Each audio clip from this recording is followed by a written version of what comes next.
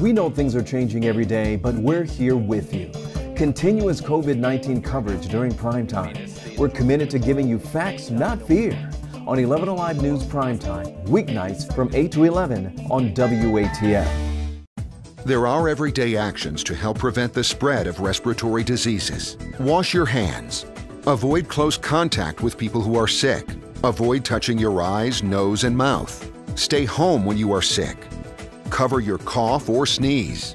Clean and disinfect frequently touched objects with household cleaning spray. For more information, visit cdc.gov/COVID-19. This message brought to you by the National Association of Broadcasters and this station.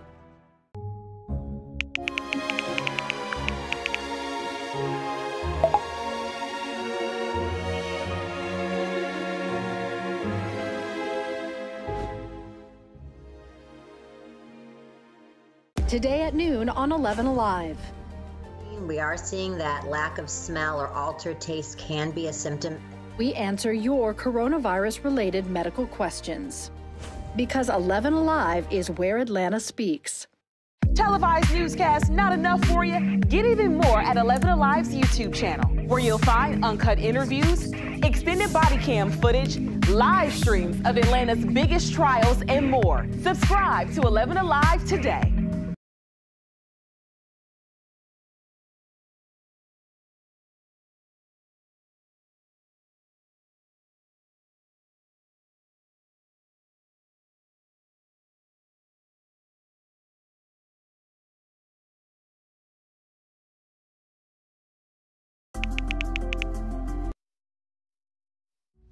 Eleven Alive News Primetime on the ATL starts now. Welcome on this Thursday night. It is a record-breaking week in Georgia as daily coronavirus cases keep climbing higher and higher. The governor says we don't need new restrictions. We just need people to take personal responsibility. This as he toured the state trying to get Georgians to wear masks. Today, Georgia recorded 3,472 new coronavirus cases. That's 500 more cases than yesterday. And these numbers are the highest that we have seen here in Georgia since the pandemic started. And even as the numbers climb, the president is touting better than expected job numbers. The unemployment rate falling to 11%. Today's announcement proves that our economy is roaring back. It's coming back extremely strong. Georgia's unemployment numbers are falling too, but we are hearing from people that their businesses are far from bouncing back completely. We will dig deeper into that in the minutes ahead. One of Metro Atlanta's biggest counties now grabbing attention by sending an emergency COVID-19 alert to cell phones. Joe Hinkie spoke with the head of DeKalb County about why they're taking this new different action. As the number of new COVID-19 cases continues to rise, so does the demand for testing. You can see this very long line behind me here outside the South DeKalb Mall today with these folks waiting at least an hour to be tested. Now I'm told usually this line is long. Today though, it's even longer after DeKalb County took a unique action this morning to make sure people aren't forgetting about the pandemic. Cell phones around DeKalb County began ringing and buzzing this morning with what sounded like an Amber Alert, but it was actually DeKalb County asking people to wear a mask, social distance, stay home when possible, wash their hands often, and get tested. Based on our research, this is the first time that any jurisdiction in the southeastern United States has used the emergency warning system for this purpose. DeKalb CEO Michael Thurman says DeKalb County has the third highest number of COVID-19 cases in the state, and he needed to grab people's attention as they prepare for July 4th gatherings. As of today, some 173 DeKalb County residents have fallen victim to this disease. They've lost their life. So I was just struggling to come up with a strategy or a resource where we could directly remind and inform people to be careful, to follow the guidelines, and prevent the spread. Data as of 3 p.m. today shows COVID-19 cases are continuing to trend upward statewide, with a single-day record being set today of nearly 3,500 cases. And DeKalb County cases also continue to add up, with the county setting its own single-day record on Tuesday. Yesterday, we hit a record 2,000 tests in a single day. Dr. Sandra Elizabeth Ford, director of the DeKalb County Board of Health, says cases and testing are both up, but the percentage of people testing positive is also rising. and she is seeing a spike in cases amongst people 30 and younger. They may not be utilizing masks as diligently as the rest of us, nor practicing social distancing. You know, we keep seeing these large crowds of young people, and it's really worrisome. Today, U.S. Surgeon General Jerome Adams was in Georgia getting a look at the area hardest hit by the virus, Gwinnett County. 3 weeks ago, Gwinnett took over as the county with the most COVID cases in the state. The county tells us more testing plays a role, but the number of new cases far outpace the increase of tests. This is a week-by-week look at the cases, and they have been steadily rising with spikes starting the second week of June and continuing through the month. 16% of those cases are coming out of the Lawrenceville area, and their zip code, they are reporting the county's highest numbers. We want everyone to understand that the Today, the U.S. Surgeon General joined Governor Kemp on that statewide tour, urging people to wear their masks. But Governor Kemp says Georgians don't need a mask mandate to do the right thing. Atlanta Mayor Keisha Lance Bottom says a citywide mandate is something she's considering. And 11Alive was the only local station to speak with Mayor Bottoms today about Georgia moving forward as the numbers climb. We'll hear a bit more from her later on in prime time. But right now, we want to hear from you. What's your perspective? We are asking you, should the state walk back reopening because of the rising COVID-19 cases? And should it go as far as another stay-at-home order? Almost 200 of you have already voted on our poll on 11alive.com/vote. And you see the numbers underneath us right now. It's 76% say yes, and 24% are doing the thumbs down right now.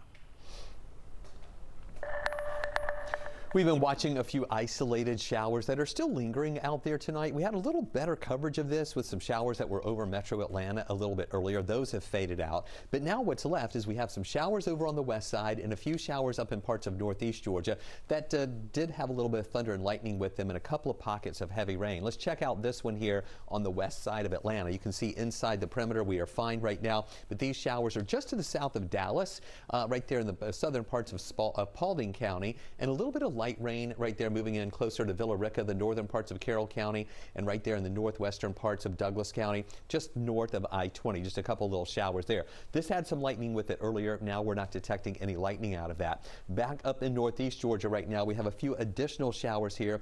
This one between Helen and Cleveland and Mossy Creek, where we've got some moderate rain there. Also back into near Suches in the northern parts of Lumpkin County and the southern parts of Union County here.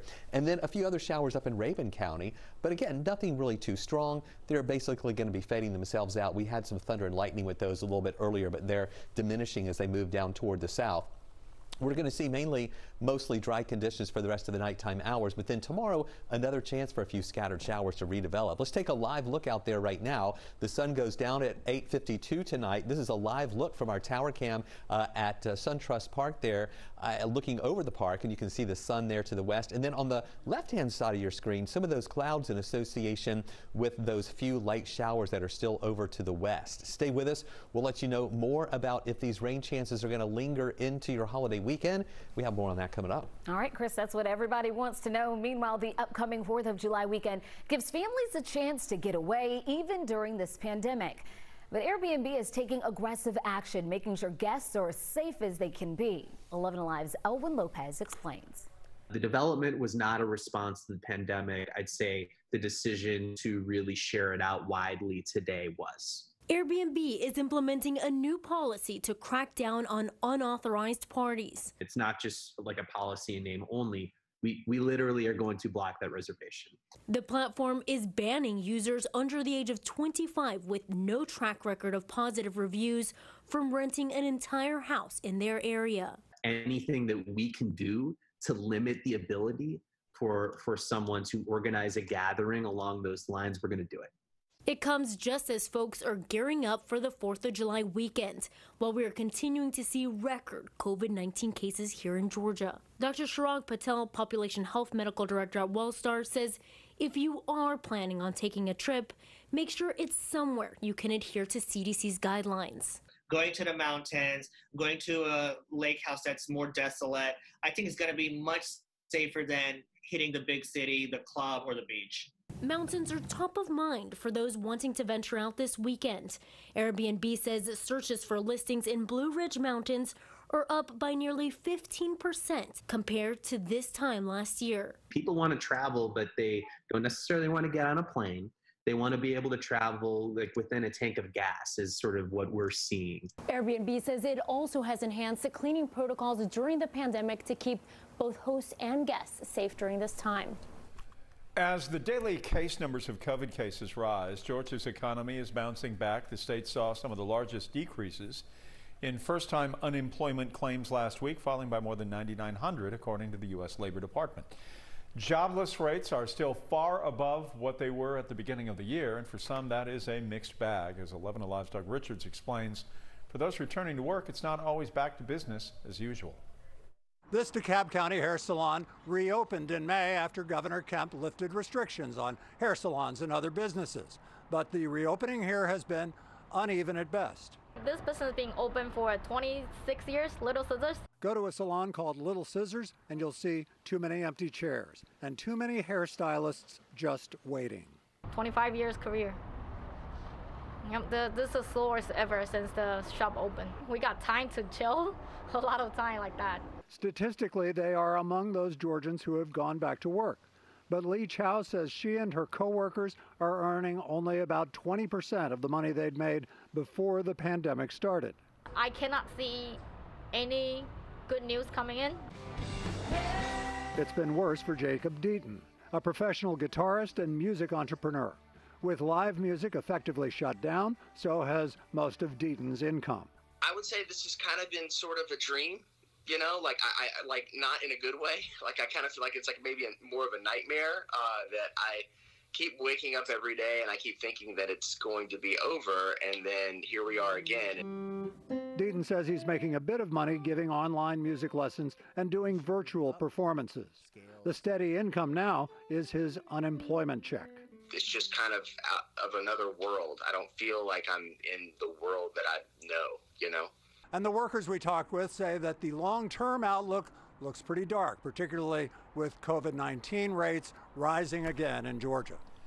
And we continue to hear from people having problems collecting unemployment. To read about some of the common issues and some solutions, you can go to 11alive.com. Well, let's catch you up on some other local headlines tonight. Police say they have arrested the man responsible for killing 71-year-old Kay Thomason. She was found dead in her Sandy Springs home in June of 2018. And just after the 2-year anniversary of her death, police and U.S. Marshals tracked down 24-year-old James Christopher Jones in Decatur. He faces multiple charges, including murder and burglary. And with this arrest, Sandy Springs says it only has one outstanding unsolved murder dating back to 2006. Police have released the name of a suspect after a gunfight ended with several bystanders hurt, including a 10-year-old girl. DeKalb County Police say Arthur Brown started the shootout last night at the Haven Motel on Memorial Drive. Brown was shot in the stomach and is now in the hospital, and he is also facing charges. 2 adults and the 10-year-old were also hit, but they are all expected to survive. The main security checkpoint at Hartsfield-Jackson has reopened today. This after a TSA agent tested positive for COVID-19. The airport closed the services there for most of the day yesterday for deep cleaning. Officials say the employee last worked at the checkpoint Tuesday from 3:30 a.m. until noon. All TSA employees who worked that same shift have been asked to quarantine for 14 days. Coming up, a family says their teenager was killed over $10. He was out selling water bottles not far from Georgia Tech, and tonight they are out in the community speaking against teen gun violence. And don't forget, we are streaming right now live on our 11Alive YouTube channel. You can subscribe and join the conversation in the community section. There's more 11Alive News Primetime after the break.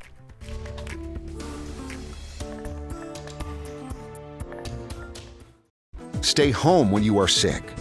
Cover your cough or sneeze. Clean and disinfect frequently touched objects with household cleaning spray. For more information, visit cdc.gov/COVID-19. This message brought to you by the National Association of Broadcasters and this station.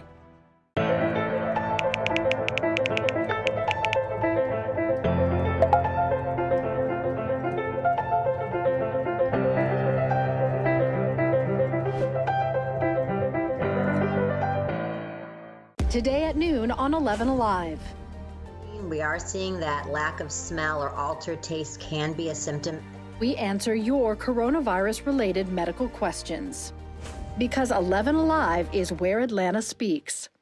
Televised newscasts not enough for you? Get even more at 11Alive's YouTube channel, where you'll find uncut interviews, extended body cam footage, live streams of Atlanta's biggest trials, and more. Subscribe to 11Alive today.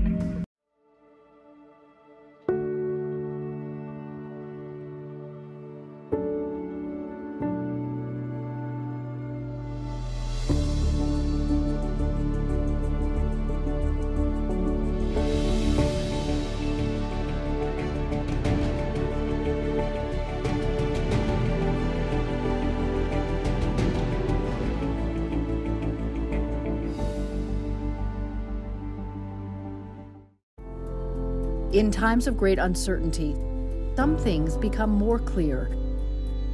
The things we take for granted, the people we depend on daily. Here at 11.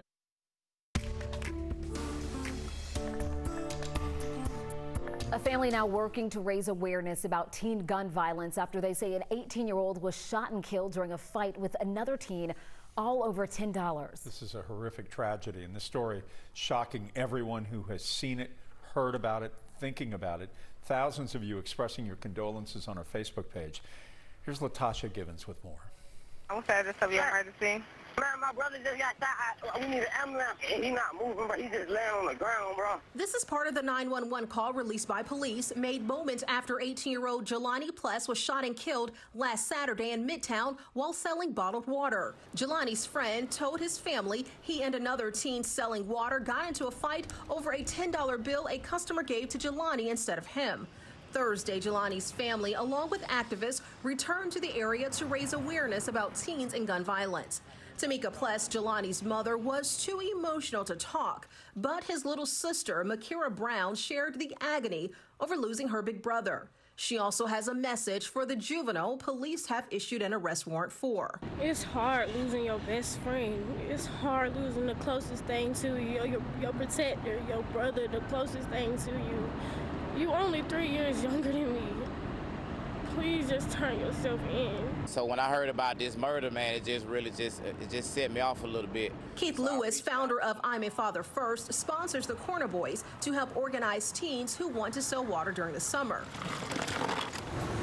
He says the group pays a flat $50 to each teen, regardless of how much they sell, so they don't have to fight over territory or become too aggressive when approaching customers.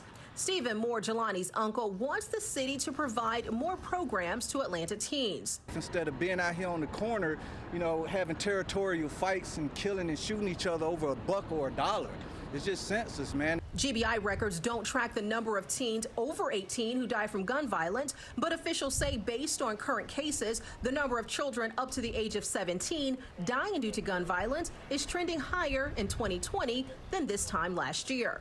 This is based on preliminary data. According to GBI records, at least 21 children have died from gun violence in Georgia this year. The youngest victim, only 5. At least 13 of the victims have been African Americans. We're still tracking just a few isolated showers out there right now. Nothing really going on in the city of Atlanta, but if you look over to the west, out I-20, over in the southern parts of Paulding County, you've got a shower there. Also up in North Georgia in areas of Lumpkin County, also into White County, we have some showers in Rabun County. We're going to take a closer look at those, and you can see here how they're moving. These are generally drifting down toward the south, pushing a little bit toward the southwest. This one is also moving toward the south and west over into Paulding County. We're fine here in Atlanta right now, even though we had a few showers that came through a little bit earlier, but this is all that's left of that cell that's just to the south of Dallas. Some moderate little pockets of heavy rain, some light stuff just north of I-20 near Villa Rica, and then a few more of these showers up in northeast Georgia. This one up in Rabun County, that's to the west of Clayton, has some moderate rain with it. We have some moderate rain here just south of Helen, also over towards Suches. The northern parts of Lumpkin County and the southern parts of Union County is where we have some of those lighter to moderate showers, and we do think those are going to be fading out in a little while. They had a little bit of lightning with them earlier in northeast Georgia, but now that is all falling apart. And that's going to be the trend for the rest of the evening hours as we're losing some of the heating of the day. Any of these showers will fall apart. We won't see really many additional showers that are going to be redeveloping. Here's a live look. This is at the Gwinnett County Chamber of Commerce as we're looking toward the west here from Sugarloaf Parkway. And the sun will be going down at 8:52, so it's getting closer to the horizon. mixing in with just a few of those clouds in Gwinnett, but those Gwinnett County clouds are not causing any rain. Fewer clouds up in Rome in northwest Georgia. We have a little better view of the sun nearing the horizon. There are a few clouds on the horizon, though, that might block out the sun as it kind of dips below the horizon again, coming up just before 9 o'clock tonight.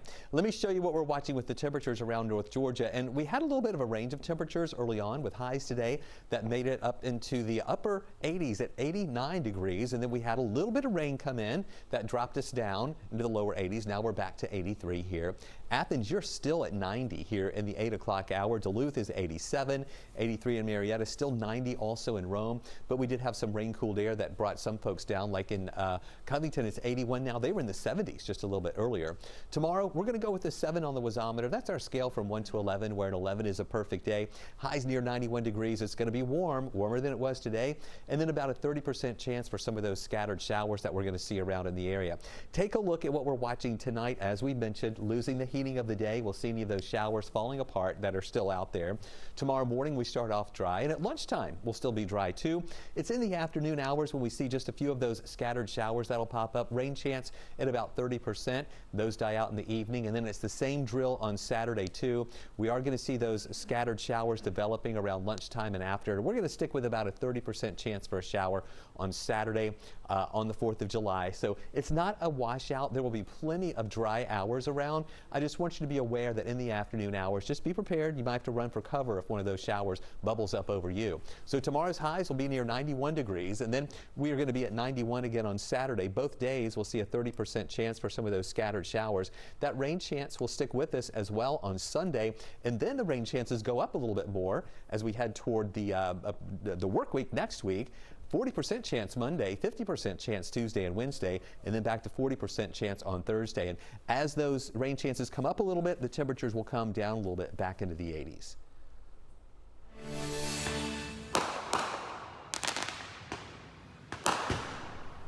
Well, we all know that sound, but have you heard it recently in your neighborhood? It's not even the 4th of July yet. We're still days away, and authorities say more fireworks have been going off. It's been happening all hours of the night for weeks now. Some say it's COVID boredom, and others think it might just go on well after the 4th of July holiday. But whatever the reason, these fireworks have a lot of you talking. Mary Jo says it's obvious why fireworks are so popular. There's nothing else to do. She thinks there is going to be a lot more this year than in the past. She says you shouldn't plan on sleeping. Sarah, on the other hand, is not happy about the noise. She says fireworks should be banned in and near residential areas, or that the silent kind should be mandated. NKR says, hey, maybe people are just celebrating that we are halfway through 2020. I think that's a reason a lot of folks think we maybe should celebrate. So tonight on Up Late at 11 on our sister station, 11Alive, we're going to talk with the pros to find out what's up with this wave of fireworks. And while you wait, you can head on over to the comment section of our 11Alive Facebook page and let us know what you think. We'll be right back. 11Alive is where Atlanta speaks. Televised newscasts not enough for you? Get even more at 11Alive's YouTube channel, where you'll find uncut interviews, extended body cam footage, live streams of Atlanta's biggest trials, and more. Subscribe to 11Alive today.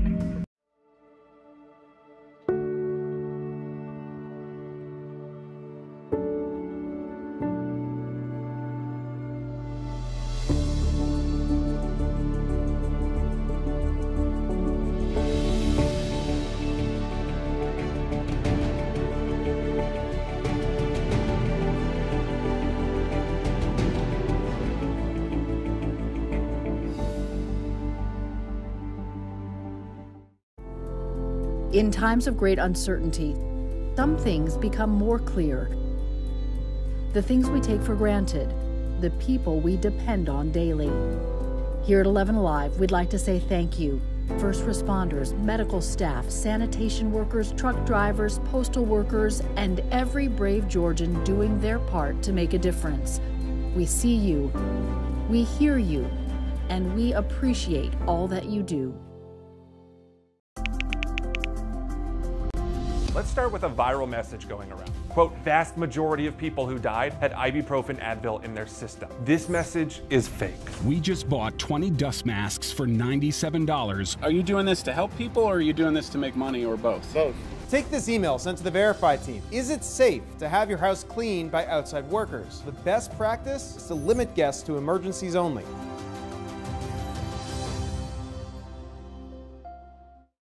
We know things are changing every day, but we're here with you. Continuous COVID-19 coverage during primetime. We're committed to giving you facts, not fear. On 11Alive News Primetime, weeknights from 8 to 11 on WATF. There are everyday actions to help prevent the spread of respiratory diseases. Wash your hands. Avoid close contact with people who are sick. Avoid touching your eyes, nose, and mouth. Stay home when you are sick. Cover your cough or sneeze.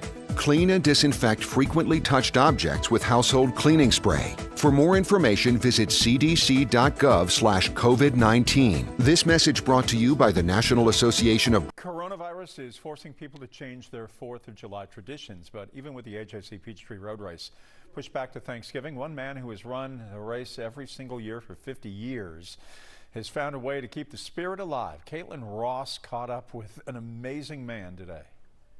The AJC Peachtree Road Race won't look like this for Bill Thorne this year, or like this, but that's okay by him. Well, I'm going to run. In fact, I just got through in Tyrone marking off a 10K course. He's invited anyone who wants to join him to run their own Peachtree Saturday morning at 7 a.m.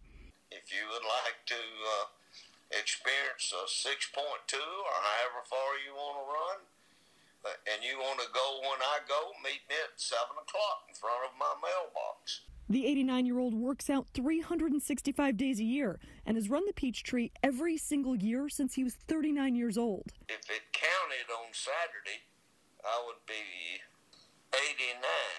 But when we have it this year, which is Thanksgiving Day, I will be 90. I'll be 90 in September. And that means if I can keep going, the next year I'll also be 90. He's one of only 110 people who finished the original Peachtree race in 1970. Just like the first year, you didn't get a T-shirt, so you couldn't be running for a T-shirt. He's kept every shirt from every year since. But it's not about the T-shirt for Bill, or even the big crowds. It's about consistency and commitment. Peachtree is just something he refuses to miss. Never. I plan around it. That's just like anything. I make it a priority. That is amazing. That is unbelievable. And don't forget, the AJC Peachtree Road Race is going virtual. We got you covered on all of that as we look forward to what is going to be a very, very interesting period. Certainly Thanksgiving Day will be a new event, a new time in all of our lives. That's all on 11alive.com.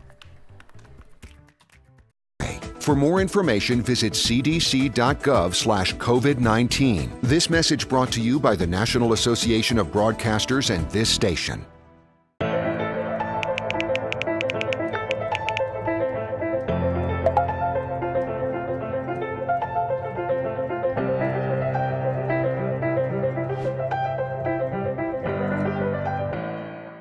Today at noon on 11Alive. We are seeing that lack of smell or altered taste can be a symptom. We answer your coronavirus-related medical questions. Because 11Alive is where Atlanta speaks. Televised newscasts not enough for you? Get even more at 11Alive's YouTube channel, where you'll find uncut interviews, extended body cam footage, live streams of Atlanta's biggest trials, and more. Subscribe to 11Alive today.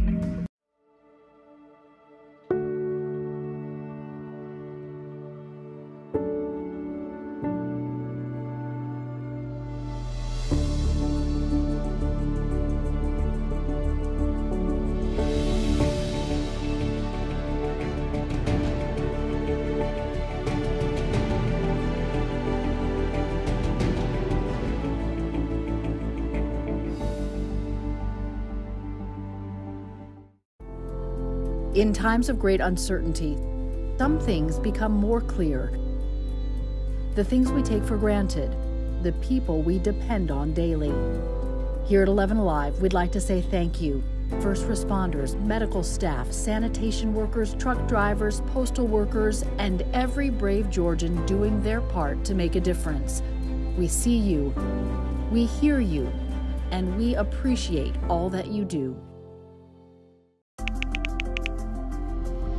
Let's start with a viral message going around. Quote, vast majority of people who died had ibuprofen Advil in their system. This message is fake.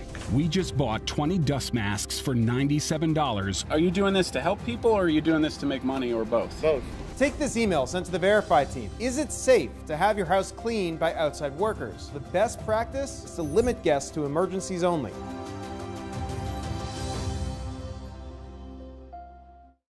We know things are changing every day, but we're here with you. Continuous COVID-19 coverage during primetime. We're committed to giving you facts, not fear. On 11Alive News Primetime, weeknights from 8 to 11 on WATF. There are everyday actions to help prevent the spread of respiratory diseases. Wash your hands. Avoid close contact with people who are sick. Avoid touching your eyes, nose, and mouth. Stay home when you are sick. Cover your cough or sneeze. Clean and disinfect frequently touched objects. Thank you for joining us today, Mayor. We have a number of questions we want to get to with you, and I want to start with the big mask debate.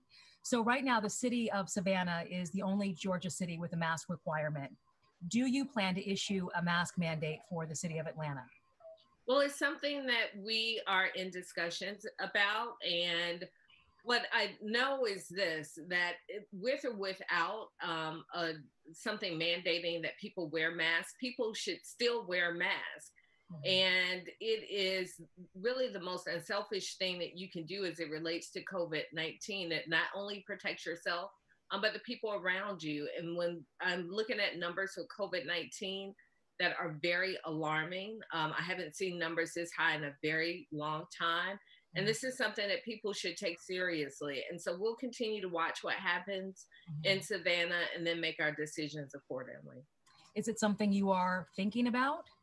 It is something I am thinking about, yes. Okay.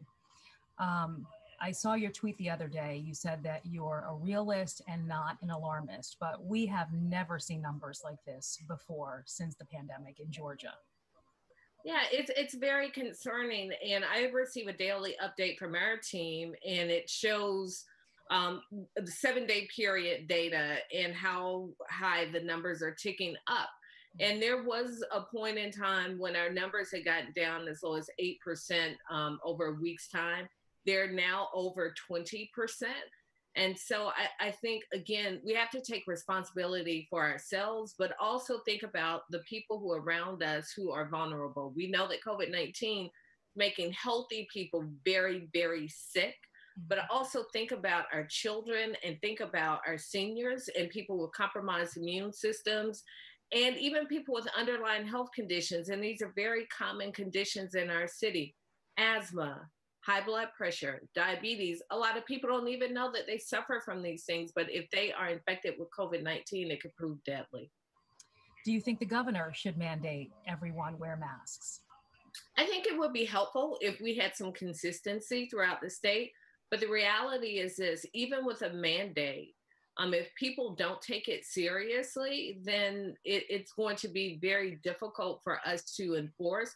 But I do think any type of consistent messaging that we can have coming from the governor's office is helpful. I'm very encouraged that he's going around the state encouraging people to wear a mask, and we'll see if it's helpful in Savannah in terms of their numbers and rate of infection. And whether it's enforceable as well. So we saw the governor out with the U.S. Surgeon General today putting that message out for everyone to wear masks.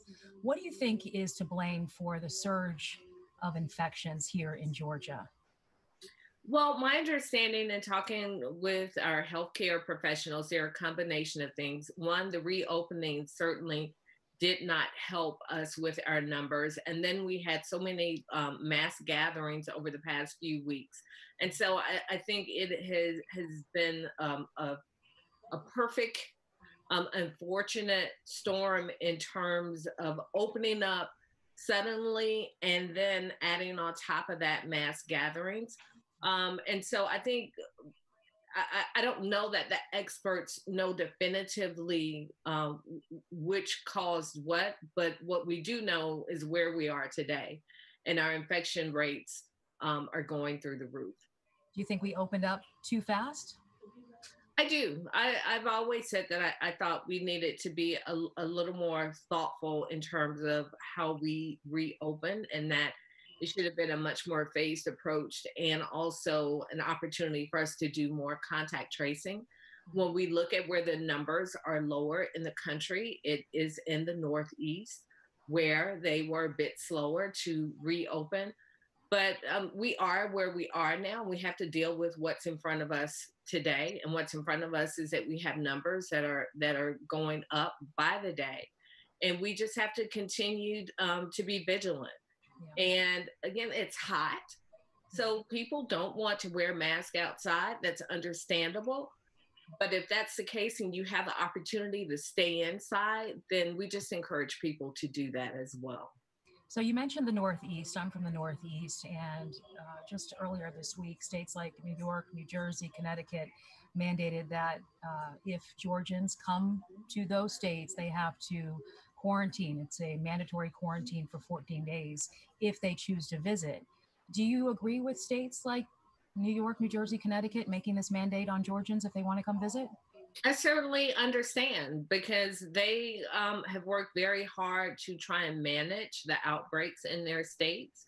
Yeah. And so it's understandable that they want to continue to do what they need to do to protect the residents within their states. And I just wish that we had been a bit more thoughtful in terms of how we reopen, not just in Georgia, but really throughout the Southeast. And when you look at where our numbers are ticking up, they are in states that open up very early. And again, we can Monday morning quarterback, but for us to make a difference now, we've got to look at where we are and look ahead. And a huge part of that, again, is avoiding mass gatherings and wearing a mask when you are out in public, and keeping your distance. What do you say to anyone thinking about attending a big July 4th celebration or fireworks celebration this weekend? Just keep your distance. Stay 6 feet apart and wear a mask. It's not complicated. And if you can't do that, then just stay home. So let's turn now to morale within the Atlanta Police Department.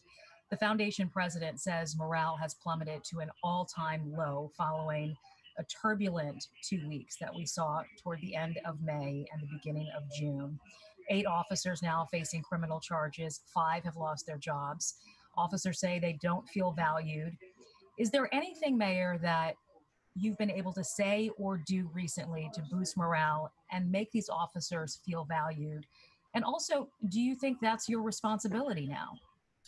Well, I think it's unfortunate that our officers feel that way, but I think it's not just in Atlanta. I think that's happening across the country, and this has been trending this way for a very long time. But that being said, I understand that our officers have concerns about going out on the streets, and not just the way that they feel that the public is treating them, but certainly their response to my response to what's happened in the city. That being said, I've always been committed to public safety in our city, and especially to our police officers. During the first couple of years in office, I put in place a 30% pay increase for our police officers, which was the largest in the history of the city. And I don't say that simply to mention the monetary part of it, because that money doesn't make somebody always feel valued, but to remind our officers that when I didn't have the support of any police unions in the city, I still did what I thought was the right thing to do, because I believe that they deserve to be paid, and I believe they deserve to have the opportunity to be able to live in our city, afford to live in our city, and not have to work 2 to 3 jobs. So in the same way that I made that commitment to our officers, I just ask that they be reminded of the commitment that they made to our city when they took their oath. Nobody said that this job would be easy. It's not easy being mayor. It's certainly not easy being a police officer, but there's a commitment that comes with that. There will be bumps in the road. There have been bumps in the road. We are mindful of that. But the changes that we are making is not just for the safety of our community, but for the safety of our officers as well. And I think we'll get to the other side of this, but I think in the same way our demonstrators have to express themselves, I think that our officers are taking the opportunity to do that as well. So do you think there's anything extra that you would need to do during this unprecedented time to show those officers that they're valued? Is there anything extra that needs to happen? I think that we need to be very clear on what our expectations are, and to the extent that we have failed our officers in any way with the training that we are providing our officers, I think it is our responsibility as a city to make it very clear what our rules and regulations are, what our expectations are. So we've done that with a series of things that have come out of the advisory committee. We are looking forward to getting input from our officers. And one of our student activists said something I thought was so very important. He said, this cannot be a we versus an us versus them conversation. It has to be a we conversation. And I think part of that we conversation is making sure that our police officers are at the table and are able to share their thoughts and concerns about how we transform policing in our city. You are a contender to be Joe Biden's vice president. Do you want the job? You know, I want Joe Biden to make the best choice that's going to help him defeat Donald Trump. And so if my name is called, that's a conversation I'll have at that time, but I don't get too high, I don't get too low, and I don't get too far ahead. I look at what's in front of me, and what's in front of me right now is making sure our city is where it needs to be. Do you think it's important for Joe Biden to select a woman of color?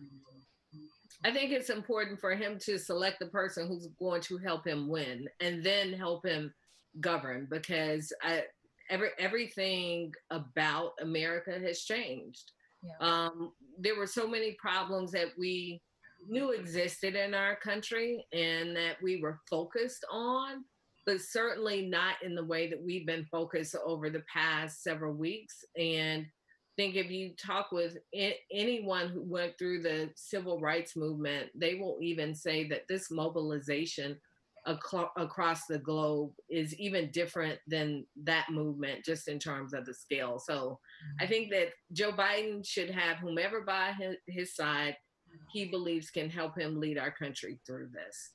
All right, Mayor, I appreciate your time. I wish I could hug you in person. Right before the unrest, things were getting a little easier, in which I thought maybe I could see you in person for this interview, but I appreciate your time nevertheless. So nice to see you always.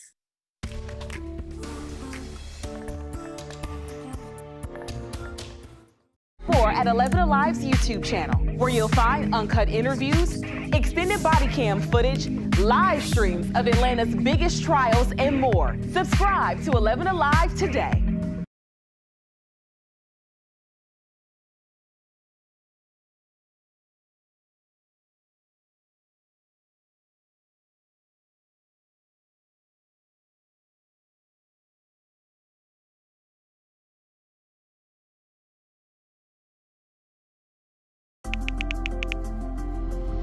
Let's start with a viral message going around. Quote, vast majority of people who died had ibuprofen Advil in their system. This message is fake. We just bought 20 dust masks for $97. Are you doing this to help people, or are you doing this to make money, or both? Both. Take this email sent to the Verify team. Is it safe to have your house cleaned by outside workers? The best practice is to limit guests to emergencies only.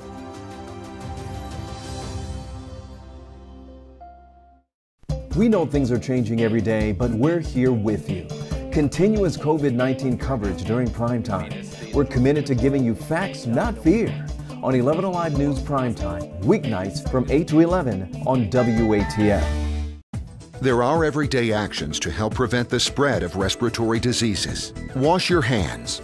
Avoid close contact with people who are sick. Avoid touching your eyes, nose, and mouth. Stay home when you are sick. Cover your cough or sneeze. Clean and disinfect frequently touched objects with household cleaning spray. For more information, visit cdc.gov/COVID-19. This message brought to you by the National Association of Broadcasters and this station.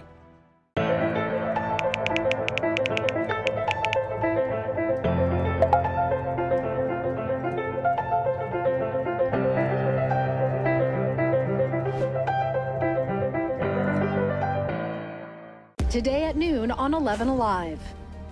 We are seeing that lack of smell or altered taste can be a symptom.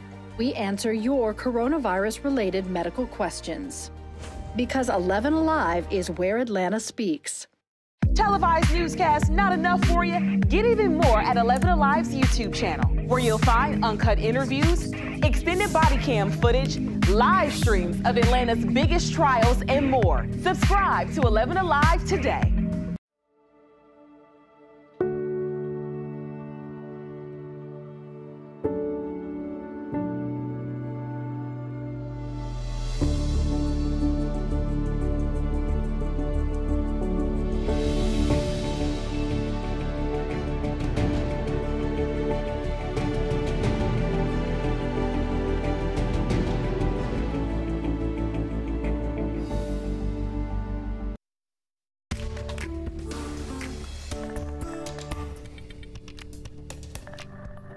We're still tracking just a few isolated showers that are out there tonight. Not many of them around, but just a few of them, and nothing here in Atlanta. We've been watching some of these, and we had some around Atlanta earlier and then some on the west side. These had some thunder and lightning coming out of Cobb County into Douglas County and southern parts of Paulding County. That's all falling apart right now. Over to the east of us, we have a shower here that's over in Walton County that is really just developing here, just to the west of Monroe, north of Jersey. Mainly light. There's a little bit of moderate rain with this. We're going to keep an eye on this since it's just developing to see if it kicks up any more showers. And then also in North Georgia, these showers have been holding together for a little while near Helen, also in the western parts of Rabun County, right there on the Towns County line, and also into parts of Lumpkin County, southern parts of Union County as well, near Sucha, some light to moderate showers. And that's pretty much all that we have out there right now. And now that we are losing the heating of the day, these showers are going to be diminishing, and I don't think we'll see many other ones developing out there tonight.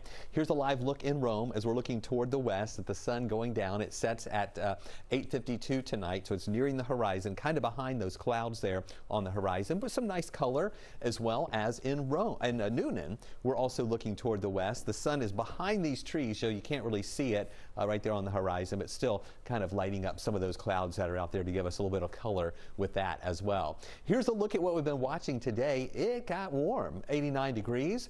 Our low this morning was 71.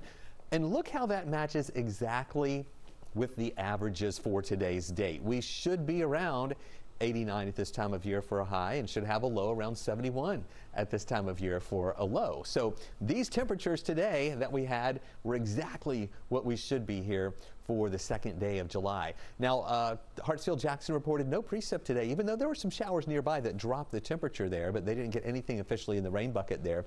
So our surplus is at 1326. Take a look at these temperatures that we had out there today. It was that mild start in the low 70s, and then we started to watch those temperatures rise. We actually got up to 89 degrees in between these hourlies, and then when we had a few showers nearby Hartsfield, that's when those temperatures dropped briefly into the upper 70s, and then that rain moved out so quickly and moved away so quickly and the sun returned, it actually started warming up again to 84 at 7 o'clock, now back to 83 and 82 degrees at the 8 o'clock hour. Temperatures right now, we're at 83 here in town, 82 in Carrollton. Athens, you're still at 90, really warm there. And with those showers near Covington, it's dropped into the 70s at 79 degrees. Canton also at 79, but Rome is at 90. So it all depends on who got rain as to just how warm it got today and how long those temperatures have been holding very warm. So in the morning, it's going to be a really warm, mild start in the 70s. By 9, we'll be up to 77.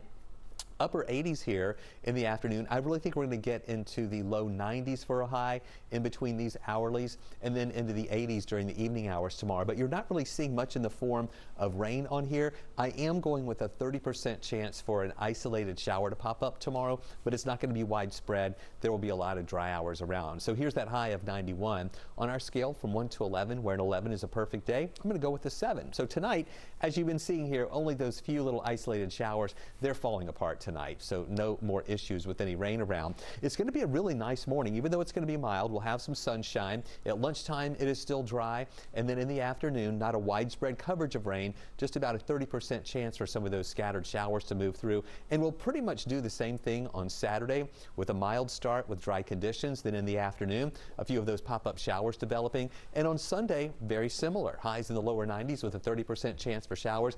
We are bringing up the rain chances for next week to 40% Monday, 50% chance on Tuesday and Wednesday, and then back to a 40% chance Thursday. And since the rain chances are going to be a little bit higher with a little more cloud cover, the temperatures will come back down into the 80s. All right, Chris, thank you. Well, the College Football Hall of Fame is open once again and features a new exhibit that honors historically black colleges and universities. What they couldn't have predicted is how it would resonate after protests over social injustice reached their doors just last month. Hall of Fame CEO Kimberly Bowden gives us a sneak peek inside. It was amazing to see the volunteers, the amount of volunteers that came down, all races, all genders, families, couples, individuals. This guy came with his dogs, and you know, they brought trash bags and brooms and water bottles and said, tell us what to do. We've been closed for 3.5 months. We closed on March 16th. Just having our doors open is a win. Arnett Ace Mumford was a coaching legend at 4 historically black universities. In light of the conversations that are going on right now, in light of all the movement and the action that's being taken, we wanted to celebrate the positive. We wanted to celebrate something that has meant so much to so many people and just really make it shine. And what a perfect time to do that when we open and kind of put that out there and put that in the forefront.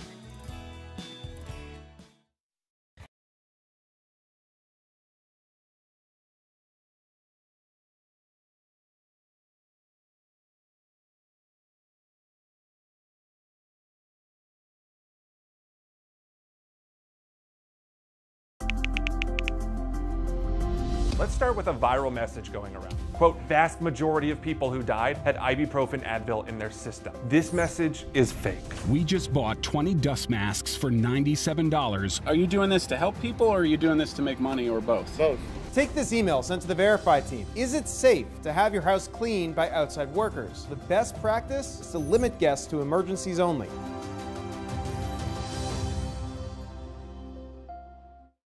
We know things are changing every day, but we're here with you. Continuous COVID-19 coverage during primetime. We're committed to giving you facts, not fear. On 11Alive News Primetime, weeknights from 8 to 11 on WATF. There are everyday actions to help prevent the spread of respiratory diseases. Wash your hands. Avoid close contact with people who are sick. Avoid touching your eyes, nose, and mouth. Stay home when you are sick. Cover your cough or sneeze. Clean and disinfect frequently touched objects with household cleaning spray. For more information, visit cdc.gov/COVID-19. This message brought to you by the National Association of Broadcasters and this station.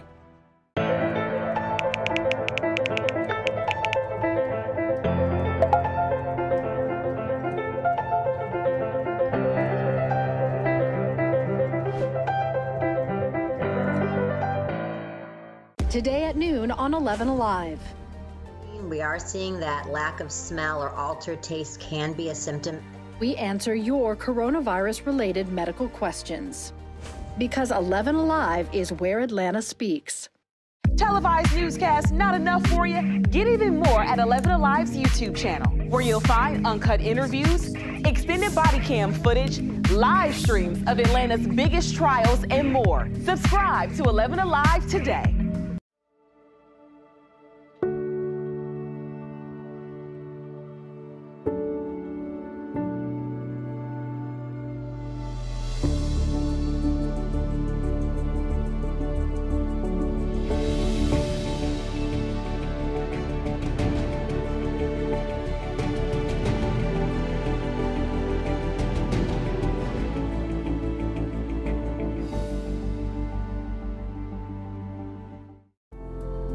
In times of great uncertainty, some things become more clear.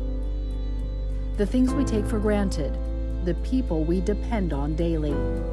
Here at 11Alive, we'd like to say thank you, first responders. Prayer, support, and compassion at hospitals these days. Those are the qualities needed from chaplains like the one you're about to meet. He might not be the first person you think of when you think of a hospital, but Brian Quinn plays a critical role at this and in this. Here's Matt Pearl. I don't know how you're all feeling about this. I'm sure you come with lots of different emotions, but what you do is very close to the heart of God.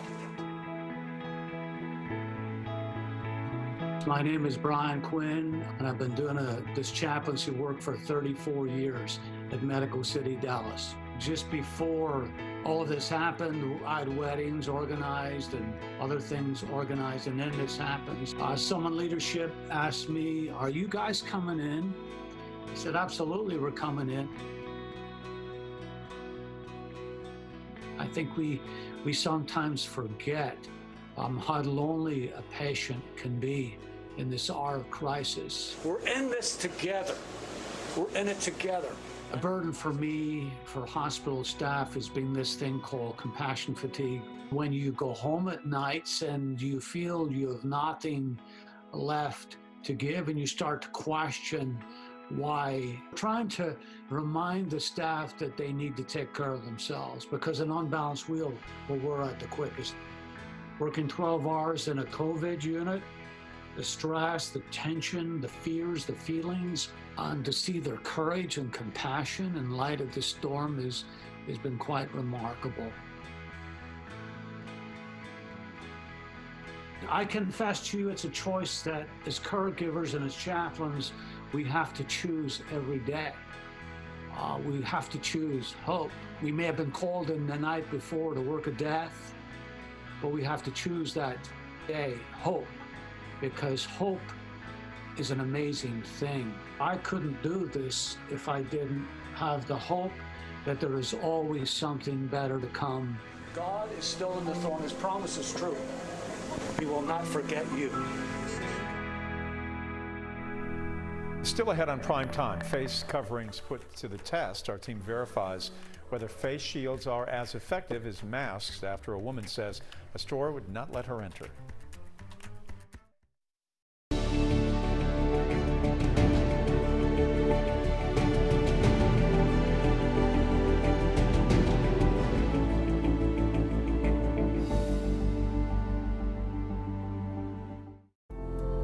In times of great uncertainty, some things become more clear.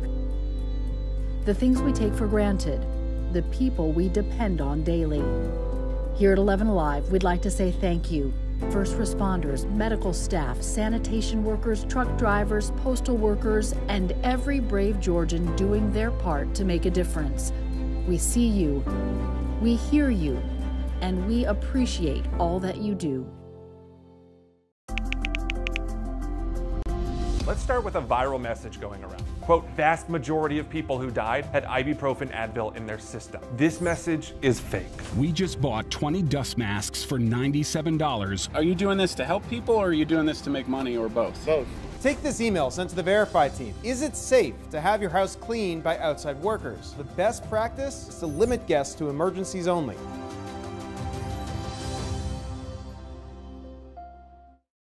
We know things are changing every day, but we're here with you. Continuous COVID-19 coverage during primetime. We're committed to giving you facts, not fear. On 11Alive News Primetime, weeknights from 8 to 11 on WATF. There are everyday actions to help prevent the spread of respiratory diseases. Wash your hands. Avoid close contact with people who are sick. Avoid touching your eyes, nose, and mouth. Stay home when you are sick. Cover your cough or sneeze. Clean and disinfect frequently touched objects with household cleaning spray. For more information, visit cdc.gov/COVID-19. This message brought to you by the National Association of Broadcasters and this station.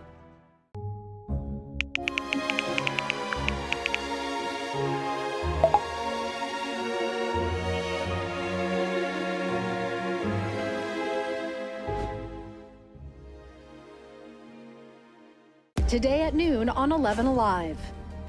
We are seeing that lack of smell or altered taste can be a symptom. We answer your coronavirus-related medical questions. Because 11Alive is where Atlanta speaks. Televised newscasts not enough for you? Get even more at 11Alive's YouTube channel, where you'll find uncut interviews, extended body cam footage, live streams of Atlanta's biggest trials, and more. Subscribe to 11Alive today.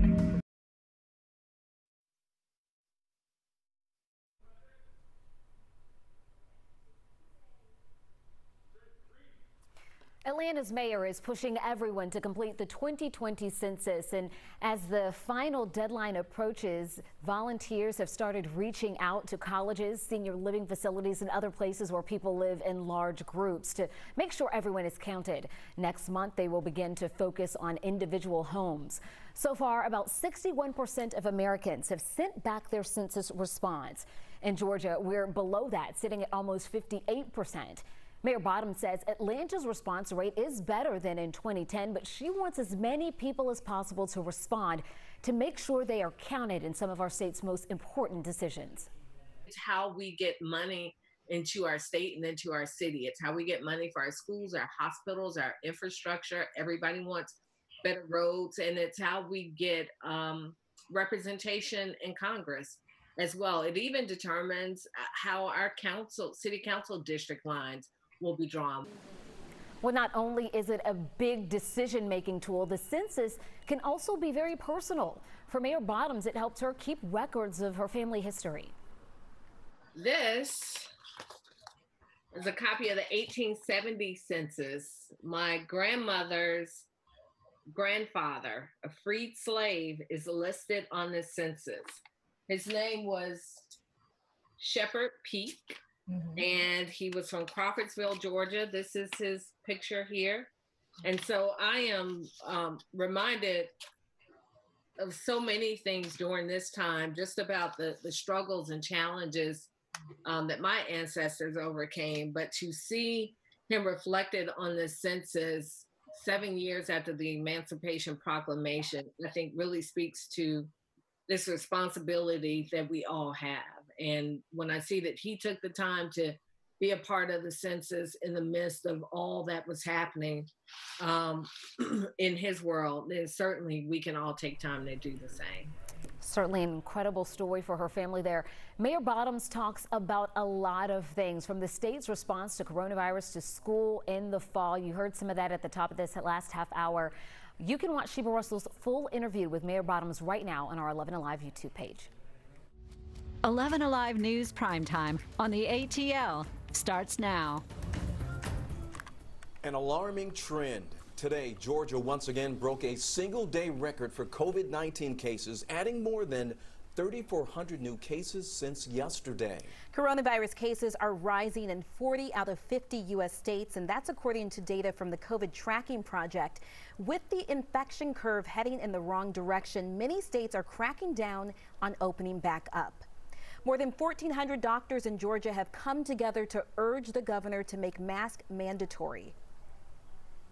Yeah, that's right, Natisha. Today they sent a letter warning of a critical shortage of hospital beds if the state does not act now. Investigator Rebecca Lynchton spoke with one of the doctors about their concerns. The doctors who wrote this letter want the governor to close down bars and nightclubs, prohibit the number of people at gatherings to 25, including at church, and they want local leaders to have authority to make the rules residents follow. To close down when they need to close down, to mandate masks, even though the governor is not willing to mandate masks. It could make a huge difference. To get a sense for how this virus is now impacting our community, we're breaking down the pandemic into two phases, basically cutting the plateau period in half. Phase 1 is the date of our first COVID-related death in March to May 14th. Phase 2 goes from May 15th to today. Even though our current phase has fewer days, we already have more COVID cases. Some of that is due to testing. We've conducted nearly 384,000 more tests than in the first part of the pandemic. Dr. Thompson says studies show those cases are coming from super spreader events. Think Memorial Day, large social gatherings, and those family get-togethers where we kind of let our guard down. The fact more young people are getting infected in this round is little comfort for doctors. It's not going to stay there. We have much more virus circulating in the community than we had before we began the shelter-in-place order. So far, more people were hospitalized in phase 1. On average, each day, 25 people were admitted to the ICU. In phase 2, that average is lower, 18 a day. But since our cases didn't start to swell until Saturday, Dr. Thompson believes next week that number will change significantly. It's not about scaring people. Panic doesn't help. Scaring people doesn't help. But knowledge is power. And we have to emphasize the fact that Georgia is now growing out of control in terms of this pandemic. Right now, there are 1,649 people receiving care for COVID-19 in the hospital. That is more than any day since GMO started reporting this data on May 1st. And you know, among those hospitalized right now is former GOP presidential hopeful and Atlanta resident Herman Cain. A statement posted to his Twitter account says that he tested positive for coronavirus Monday, and by Wednesday his symptoms were serious enough that he had to be hospitalized. The 74-year-old is resting comfortably in an Atlanta hospital tonight and does not require a ventilator. The tweet also says there's no way to know for sure how and when he contracted the virus. But several people are now pointing to Cain's attendance to President Donald Trump's rally in Tulsa, Oklahoma on June 20th. The conservative radio host and vocal Trump supporter posted photographs from the event, mask-free and sitting in the crowd. He also tweeted a reminder just yesterday that face coverings were not required for the president's Independence Day celebration at Mount Rushmore. Well, down in Texas, Governor Greg Abbott ordering everyone to wear a face covering in public in any county that had 20 or more positive coronavirus cases. He previously refused to require masks, even undercutting efforts by local governments to do so. Georgia Governor Brian Kemp is also reluctant to mandate mask use. That led Savannah's mayor to issue his own requirement this week, even though the governor has said in the past that city policies cannot be stricter than the state's. Now, some Atlanta city leaders say they're ready to follow Savannah's lead. Maybe we need to join their fight as well. So if he has to go after Savannah, he has to go after a whole lot of us at the same time. That may be a strategy. In an exclusive interview with Atlanta Mayor Keisha Lance Bottoms, we asked her thoughts on a mask mandate for the city. She says it's something they're discussing, calling mask wearing the most unselfish thing we can do. Not only protects yourself, but the people around you. And when I'm looking at numbers for COVID-19 that are very alarming, I haven't seen numbers this high in a very long time. And this is something that people should take seriously. And so we'll continue to watch what happens in Savannah and then make our decision. And of course, we're going to have a lot more with the mayor later in prime time. Now, with cases on the rise, DeKalb County took a very unique step today to alert people ahead of the holiday weekend. Joe Hinkie explains. Seeing long lines for COVID-19 testing, that is not new. This line outside the South DeKalb Mall, though, is longer than usual after DeKalb County took a unique action this morning and made cell phones across the county start buzzing with a public safety alert. This alert message hit cell phones across DeKalb County this morning, asking people to wear masks, social distance, stay home if possible, wash their hands, and get tested for COVID-19. DeKalb CEO Michael Thurman says he believes it is the first time a government in the southeast U.S. used the emergency alert system for such a message. He added the county sent the alert after hearing Governor Kemp say he won't make masks mandatory or put certain statewide orders back in place. You have to deal with the cards as you receive them, and so I would prefer that masks were mandatory. They're not. So that means we have to use every other resource we have available to us. Thurman says with DeKalb County having the third highest number of cases in the state and people planning holiday gatherings for this weekend, time was of the essence. Numbers as of 3 p.m. today show statewide Georgia set another daily record for new COVID-19 cases with nearly 3,500.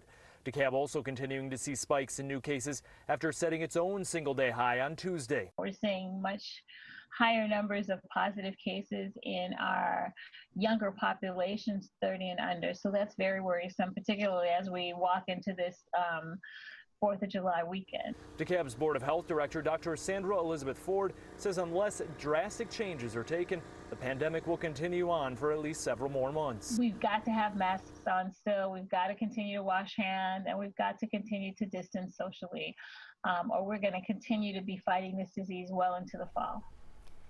Cobb County is pushing back the start date of school this year, or for next year rather. Students were originally supposed to head back on August 3rd, but it's now been delayed to August 17th to give them more time to prepare amid the surge of COVID-19 cases. Parents were supposed to be given the option of choosing in-person or remote learning for students. The district says it altered parents of a new timeline, alerted parents rather, to a new timeline to make that decision. I'm meteorologist Chris Holcomb from the 11Alive Storm Trackers. Once again tonight, I'm with you on TV. At the same time, we're talking to folks on Facebook Live. We had more than 200 just a little while ago, now around 150 people. A lot of folks are asking about the holiday for the 4th.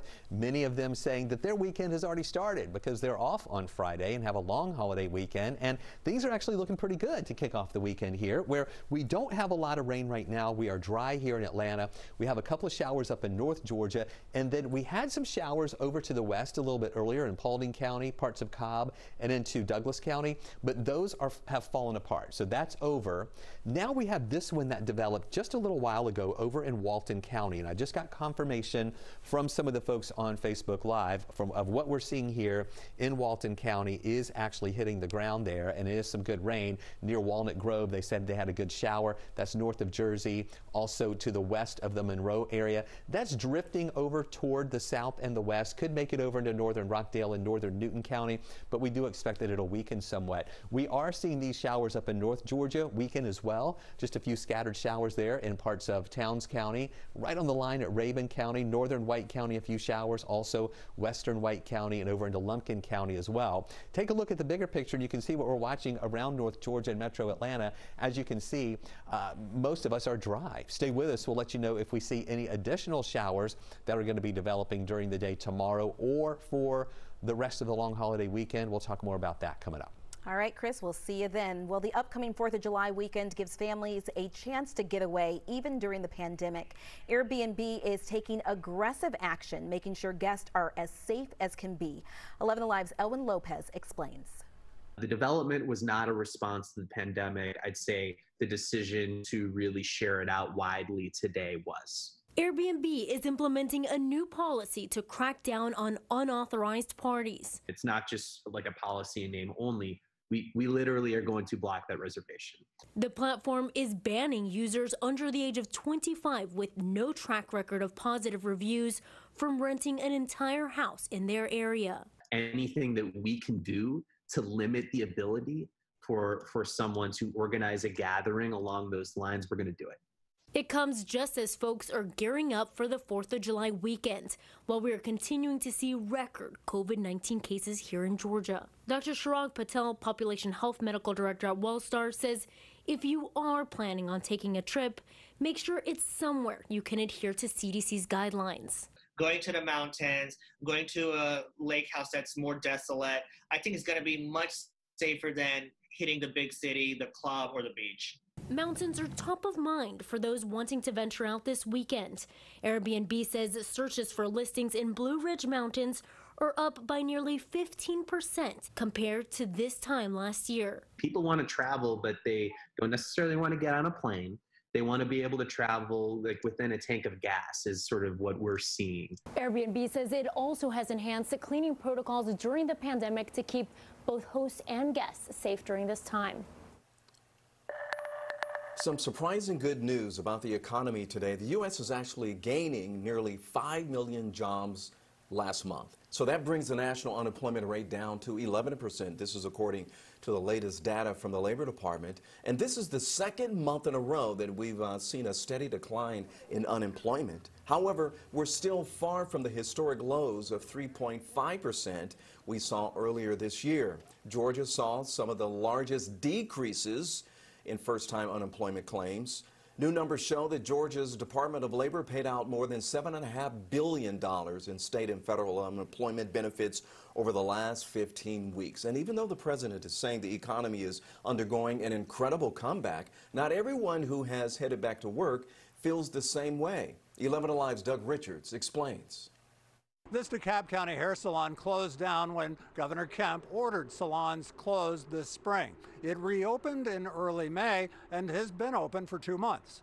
Technically, it means the hairstylists in the salon are back in the workforce, except that the work has been more than a little thin.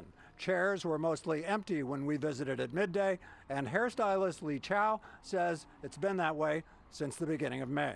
This business being open for 26 years, Little Scissors, and everybody hit the lowest number in their career, 25 years career. This is the slowest ever since the shop opened. We got time to chill, a lot of time like that. Chow says she applied for state unemployment while the salon was closed, but never heard back from the Department of Labor. She says working with only a fraction of her customers is hurting her pocketbook. Georgia's unemployment rate soared as the pandemic started, then dropped in May after workers, like the folks here at Little Scissors, went back to work at jobs that are paying them a fraction of what they were making a year ago. Still to come, a mask is a mask is a mask? So does it really matter how your face is covered up when it comes to following the rules when stores require them? Our Verify team takes a look at that tonight. And of course, don't forget, we're streaming right now on the 11Alive YouTube channel. All you have to do is subscribe and join the conversation right there in the community section. We've got more 11Alive news in primetime after the break.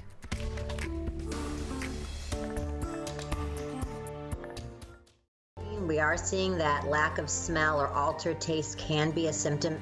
We answer your coronavirus-related medical questions. Because 11Alive is where Atlanta speaks. Televised newscasts not enough for you? Get even more at 11Alive's YouTube channel, where you'll find uncut interviews, extended body cam footage, live streams of Atlanta's biggest trials, and more. Subscribe to 11Alive today.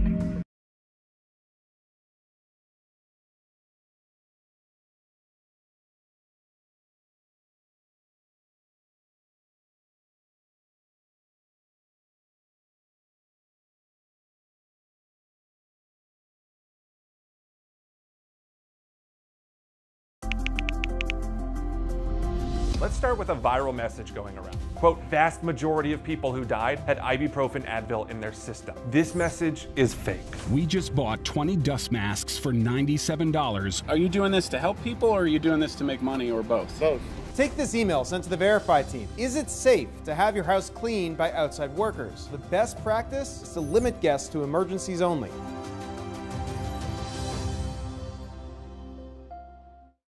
We know things are changing every day, but we're here with you. Continuous COVID-19 coverage during prime time. We're committed to giving you facts, not fear.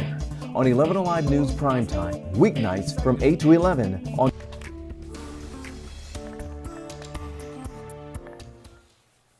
All right, welcome back, everyone. Stores and businesses all across the country are now requiring employees and customers to wear a face mask. But not all coverings are made equal, as one woman discovered during a trip to Walmart. Our Verify team looks at the retailer's policy.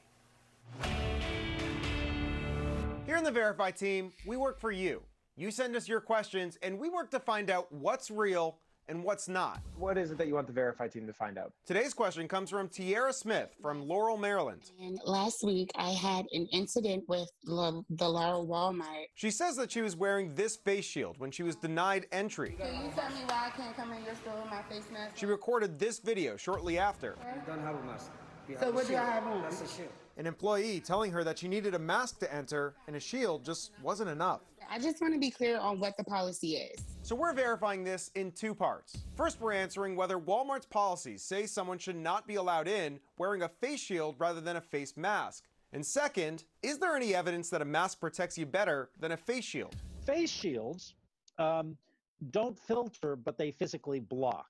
Dr. Clifford Mitchell from the Department of Health in Maryland says that from a public health perspective, cloth masks are better than shields. If you have this very, very fine respiratory droplet that's hanging in the air as a very small particle, it actually will float around the edge or under the edge of the face shield, and you'll be able to inhale it. So we can verify. Our experts say that cloth masks do protect more than a face shield. But what about that Walmart policy? First, we checked Governor Larry Hogan's executive order from mid-April. It simply requires customers to wear, in their words, face coverings, and does not specify what kind. So we took Tierra's question right to Walmart itself to get an answer. And just hours after we brought this to their attention, a spokesperson confirmed that this was a mistake, saying face shields are absolutely allowed in Walmart stores. Quote, the miscommunication at the Laurel, Maryland location is being addressed, and we're working to get in touch with the customer to apologize and remedy the situation. So we can verify false. Walmart does not have a policy against face shields.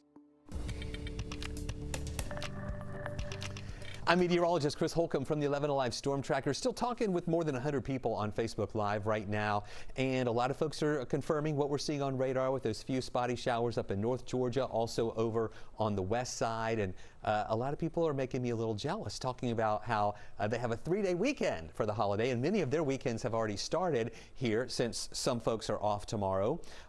And we're really starting off pretty nicely here with mainly dry weather, mild out there, but we do have a couple of showers that we're watching. Nothing in the city right now. Those showers on the west side that we were tracking earlier tonight have fallen apart in Douglas, Northern Carroll, and in Paulding County. But we have these showers that developed just a little while ago in Walton County. And you can see here as we put this into motion, 2 hours ago, nothing was going on. And then this just developed right around Monroe, and it's drifting over toward the south and west. It's really near the city of Between, and also near Jersey, where we have some of those moderate showers, a couple of pockets of heavier rain with that too. We don't think it's going to last very long, but just what happens is these are like pulse showers that just kind of develop with the heat and humidity, and then they rain themselves out. So we really think that's going to be the case here. And then these showers up in North Georgia, mainly light showers now, those are going to be falling apart as well as we continue to lose the heating of the day. Elsewhere, it is dry, and for the rest of the night, most places will be dry as well. Let me show you what we're watching. Take a look now at what's happening out there. This is a picture that was sent in by one of our 11Alive community storm trackers, Ken Colson in Kennesaw. Beautiful colors in the sunset tonight from his view in Kennesaw. Nice yellows and oranges out there, looking really good. Thank you, Ken, for sending that. He's one of our 11Alive community storm trackers. Now take a look at temperatures. We do have a little bit of a range in temperatures depending on which areas actually are seeing rain. We had a little bit of rain earlier in Atlanta, 1/1600ths of an inch of rain here at Hartsfield-Jackson. That dropped our temperatures from 89 to the 70s to 79. And then when that rain moved out quickly, the sun came back up. We went back up to 84. Now we're at 81. So it's been kind of up and down. So these areas that got rain cooled off a little bit more. Covington had some showers earlier, was in the lower 70s, now back up to 77. Still 85 in Rome, though. Athens, you were at 90 for a long time today, actually above 90, but you held at 90 through much of the evening. Now you're down to 83 degrees. Canton is at 79. We're going to watch these temperatures tonight falling. We'll be in the 70s by tomorrow morning with mainly dry weather conditions as we go through the rest of the nighttime hours and the first part of the day tomorrow. Then we do hit 91 in the afternoon. We're going to have about a 30% chance for showers developing later on. You know, we rate your weather on a scale from 1 to 11, where an 11 is a perfect day. We're going to go with a 7 as we'll see a few of those showers. Now, if you'll notice, overnight tonight will be fine. In the morning, dry, some sunshine, looking really nice in the morning. And then at lunchtime, a couple of clouds mixing in the afternoon, not a widespread coverage of rain, just that heat and humidity kind of bubbling some things up to give us that 30% chance for showers. And then another dry start on the 4th, but in the afternoon on the 4th, again, just about a 30% chance for scattered showers. So when you look at this map and see all of those thunderstorm symbols as we go through the weekend, please know that we're going to have a lot of dry hours. But just that chance for some of the afternoon showers to pop up. And that's going to be with us Sunday too. And then the rain chance is a little bit higher for Monday, Tuesday, Wednesday, and Thursday. 40% chance Monday, 50% chance Tuesday and Wednesday, and back to 40% chance Thursday. And those higher rain chances will help keep the temperatures back down into the 80s. All right, thanks a lot, Chris. You know, the science says masks can keep people healthy, but can they also be good for the economy? We are connecting the dots. Cover your cough or sneeze. Clean and disinfect frequently touched objects with household cleaning spray. For more information, visit cdc.gov/COVID-19. This message brought to you by the National Association of Broadcasters and this station.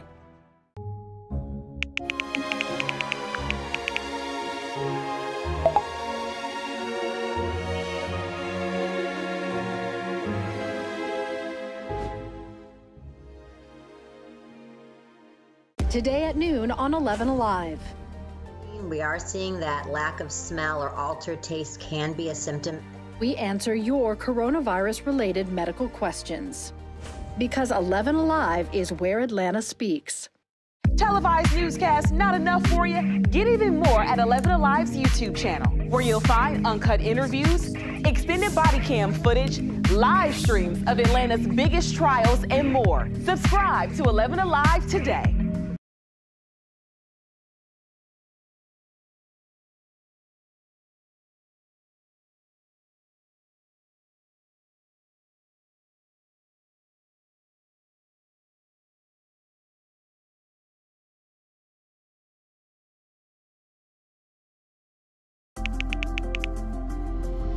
Let's start with a viral message going around. Quote, vast majority of people who died had ibuprofen Advil in their system. This message is fake. We just bought 20 dust masks for $97. Are you doing this to help people or are you doing this to make money or both? Both. Take this email sent to the Verify team. Is it safe to have your house cleaned by outside workers? The best practice is to limit guests to emergencies only.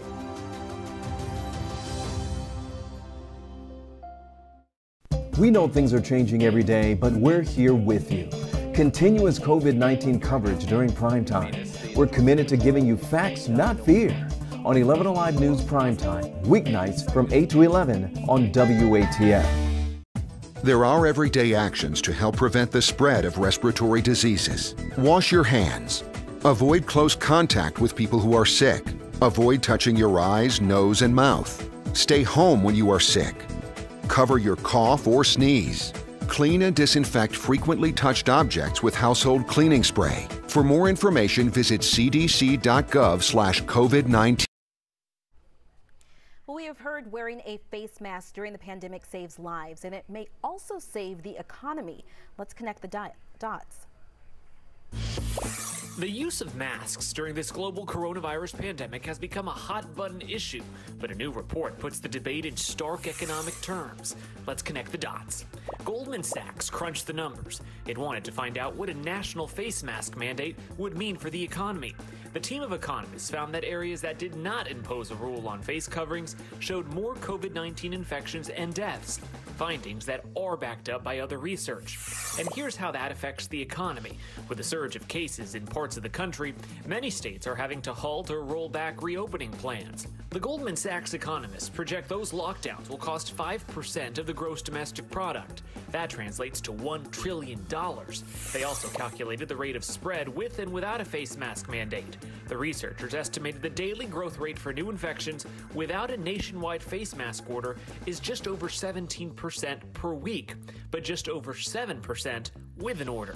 A Johns Hopkins epidemiologist cautioned in the Washington Post that it's hard to make a straight connection between mask orders and infection rates because of other steps leaders take that could affect the numbers. But she does say her research has found masks are an important component to stopping the pandemic. Still to come on Primetime, a family says their teenager was killed over $10 after he was out selling water bottles. Tonight, the family is out in the community speaking out against teen gun violence. Friends, we see you, we hear you, and we appreciate all that you do.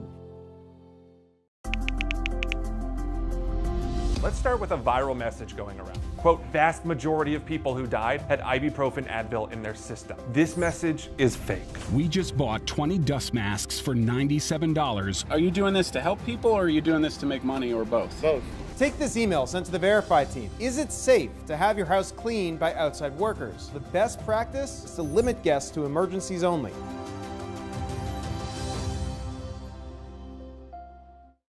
We know things are changing every day, but we're here with you. Continuous COVID-19 coverage during primetime. We're committed to giving you facts, not fear. On 11Alive News Primetime, weeknights from 8 to 11 on WATF. There are everyday actions to help prevent the spread of respiratory diseases. Wash your hands. Avoid close contact with people who are sick. Avoid touching your eyes, nose, and mouth. Stay home when you are sick. Cover your cough or sneeze.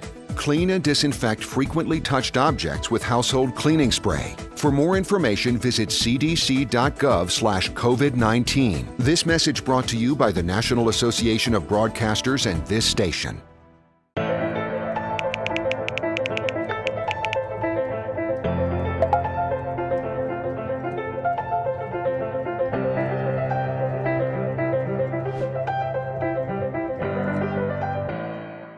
Today at noon on 11Alive.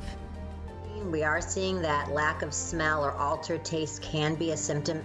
We answer your coronavirus-related medical questions. Because 11Alive is where Atlanta speaks. Televised newscasts not enough for you? Get even more at 11Alive's YouTube channel, where you'll find uncut interviews, extended body cam footage, live streams of Atlanta's biggest trials, and more. Subscribe to 11Alive today.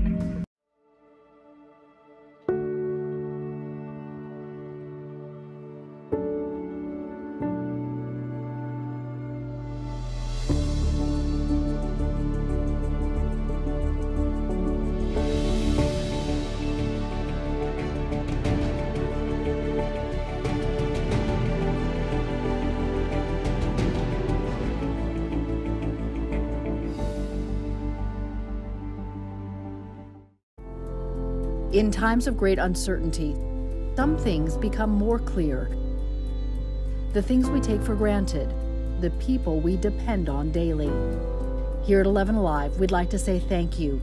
First responders, medical staff, sanitation workers, truck drivers, postal workers, and every brave Georgian doing their part to make a difference. Thank you for joining us today, Mayor. We have a number of questions we want to get to with you, and I want to start with the big mask debate. So right now, the city of Savannah is the only Georgia city with a mask requirement. Do you plan to issue a mask mandate for the city of Atlanta? Well, it's something that we are in discussions about, and what I know is this, that with or without something mandating that people wear masks, people should still wear masks. And it is really the most unselfish thing that you can do as it relates to COVID-19. It not only protects yourself, but the people around you. And when I'm looking at numbers for COVID-19 that are very alarming, I haven't seen numbers this high in a very long time. And this is something that people should take seriously. And so we'll continue to watch what happens in Savannah and then make our decisions accordingly. Is it something you are thinking about? It is something I am thinking about, yes. Okay. I saw your tweet the other day. You said that you're a realist and not an alarmist, but we have never seen numbers like this before since the pandemic in Georgia. Yeah, it's very concerning. And I receive a daily update from our team, and it shows the 7-day period data and how high the numbers are ticking up. And there was a point in time when our numbers had gotten down as low as 8% over a week's time. They're now over 20%. And so I think, again, we have to take responsibility for ourselves, but also think about the people who are around us who are vulnerable. We know that COVID-19 is making healthy people very, very sick, but also think about our children and think about our seniors and people with compromised immune systems, and even people with underlying health conditions. And these are very common conditions in our city: asthma, high blood pressure, diabetes. A lot of people don't even know that they suffer from these things, but if they are infected with COVID-19, it could prove deadly. Do you think the governor should mandate everyone wear masks? I think it would be helpful if we had some consistency throughout the state. But the reality is this: even with a mandate, if people don't take it seriously, then it's going to be very difficult for us to enforce. But I do think any type of consistent messaging that we can have coming from the governor's office is helpful. I'm very encouraged that he's going around the state encouraging people to wear a mask, and we'll see if it's helpful in Savannah in terms of their numbers and rate of infection. And whether it's enforceable as well. So we saw the governor out with the U.S. Surgeon General today putting that message out for everyone to wear masks. What do you think is to blame for the surge of infections here in Georgia? Well, my understanding and talking with our healthcare professionals, there are a combination of things. One, the reopening certainly did not help us with our numbers. And then we had so many mass gatherings over the past few weeks. And so I think it has been a perfect, unfortunate storm in terms of opening up suddenly and then adding on top of that mass gatherings. And so I think I don't know that the experts know definitively which caused what, but what we do know is where we are today, and our infection rates are going through the roof. Do you think we opened up too fast? I do. I've always said that I thought we needed to be a little more thoughtful in terms of how we reopen, and that it should have been a much more phased approach, and also an opportunity for us to do more contact tracing. When we look at where the numbers are lower in the country, it is in the Northeast, where they were a bit slower to reopen. But we are where we are now. We have to deal with what's in front of us today, and what's in front of us is that we have numbers that are going up by the day, and we just have to continue to be vigilant. Yeah. And again, it's hot, so people don't want to wear masks outside. That's understandable. But if that's the case and you have the opportunity to stay inside, then we just encourage people to do that as well. So you mentioned the Northeast. I'm from the Northeast, and just earlier this week, states like New York, New Jersey, Connecticut mandated that if Georgians come to those states, they have to quarantine. It's a mandatory quarantine for 14 days if they choose to visit. Do you agree with states like New York, New Jersey, Connecticut making this mandate on Georgians if they want to come visit? I certainly understand, because they have worked very hard to try and manage the outbreaks in their states. Yeah. And so it's understandable that they want to continue to do what they need to do to protect the residents within their states. And I just wish that we had been a bit more thoughtful in terms of how we reopen, not just in Georgia, but really throughout the Southeast. And when you look at where our numbers are ticking up, they are in states that open up very early. And again, we can Monday morning quarterback, but for us to make a difference now, we've got to look at where we are and look ahead. And a huge part of that, again, is avoiding mass gatherings and wearing a mask when you are out in public, and keeping your distance. What do you say to anyone thinking about attending a big July 4th celebration or fireworks celebration this weekend? Just keep your distance. Stay 6 feet apart and wear a mask. It's not complicated. And if you can't do that, then just stay home. So let's turn now to morale within the Atlanta Police Department. The foundation president says morale has plummeted to an all-time low following a turbulent 2 weeks that we saw toward the end of May and the beginning of June. 8 officers now facing criminal charges. 5 have lost their jobs. Officers say they don't feel valued. Is there anything, Mayor, that you've been able to say or do recently to boost morale and make these officers feel valued? And also, do you think that's your responsibility now?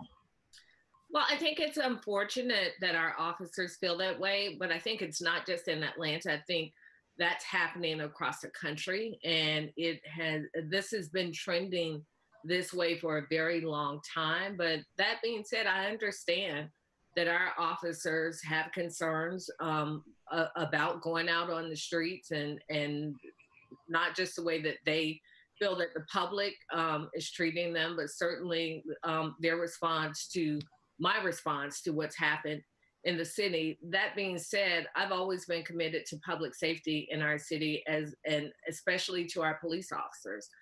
During the first couple of years in office, I put in place a 30% pay increase for our police officers, which was the largest in the history of the city. And I don't say that simply to mention the monetary part of it, because that money doesn't make somebody always feel valued, but to remind our officers that when I didn't have the support of any police unions in the city, I still did what I thought was the right thing to do, because I believe that they deserve to be paid, and I believe they deserve to have the opportunity to be able to live in our city, afford to live in our city, and not have to work 2 to 3 jobs. So in the same way that I made that commitment to our officers, I just ask that they be reminded of the commitment that they made to our city when they took their oath. Nobody said that this job would be easy. It's not easy being mayor. It's certainly not easy being a police officer, but there's a commitment that comes with that. There will be bumps in the road. There have been bumps in the road. We are mindful of that. But the changes that we are making is not just for the safety of our community, but for the safety of our officers as well. And I think we'll get to the other side of this, but I think in the same way our demonstrators have to express themselves, I think that our officers are taking the opportunity to do that as well. So do you think there's anything extra that you would need to do during this unprecedented time to show those officers that they're valued? Is there anything extra that needs to happen? I think that we need to be very clear on what our expectations are. And to the extent that we have failed our officers in any way with the training that we are providing our officers, I think it is our responsibility as a city to make it very clear what our rules and regulations are, what our expectations are. So we've done that with a series of things that have come out of the advisory committee. We are looking forward to getting input from our officers. And one of our student activists said something I thought was so very important. He said, this cannot be a we versus an us versus them conversation. It has to be a we conversation. And I think part of that we conversation is making sure that our police officers are at the table and are able to share their thoughts and concerns about how we transform policing in our city. You are a contender to be Joe Biden's vice president. Do you want the job? You know, I want Joe Biden to make the best choice that's going to help him defeat Donald Trump. And so if my name is called, that's a conversation I'll have at that time, but I don't get too high, I don't get too low, and I don't get too far ahead. I look at what's in front of me, and what's in front of me right now is making sure our city is where it needs to be. Do you think it's important for Joe Biden to select a woman of color? I think it's important for him to select the person who's going to help him win and then help him govern, because everything about America has changed. Yeah. There were so many problems that we knew existed in our country and that we were focused on, but certainly not in the way that we've been focused over the past several weeks. And I think if you talk with anyone who went through the civil rights movement, they will even say that this mobilization across the globe is even different than that movement, just in terms of the scale. So I think that Joe Biden should have whomever by his side he believes can help him lead our country through this. All right, Mayor, I appreciate your time. I wish I could hug you in person. Right before the unrest, things were getting a little easier, in which I thought maybe I could see you in person for this interview, but I appreciate your time nevertheless. So nice to see you always.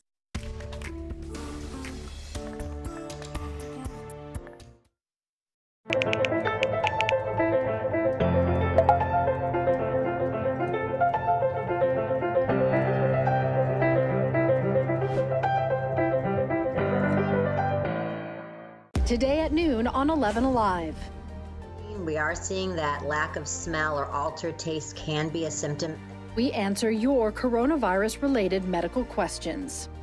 Because 11Alive is where Atlanta speaks. Televised newscasts not enough for you? Get even more at 11Alive's YouTube channel, where you'll find uncut interviews, extended body cam footage, live streams of Atlanta's biggest trials, and more. Subscribe to 11Alive today.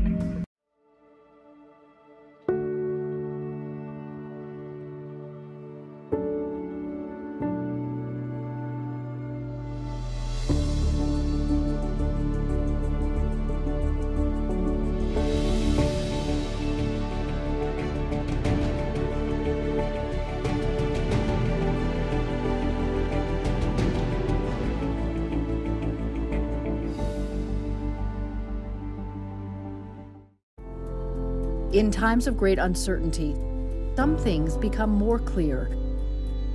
The things we take for granted, the people we depend on daily. Here at 11Alive, we'd like to say thank you. First responders, medical staff, sanitation workers, truck drivers, postal workers, and every brave Georgian doing their part to make a difference.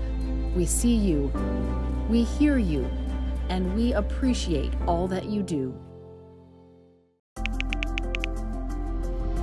Let's start with a viral message going around. Quote, vast majority of people who died had ibuprofen Advil in their system. This message is fake. We just bought 20 dust masks for $97. Are you doing this to help people or are you doing this to make money or both? Both. Take this email sent to the Verify team. Is it safe to have your house cleaned by outside workers? The best practice is to limit guests to emergencies only.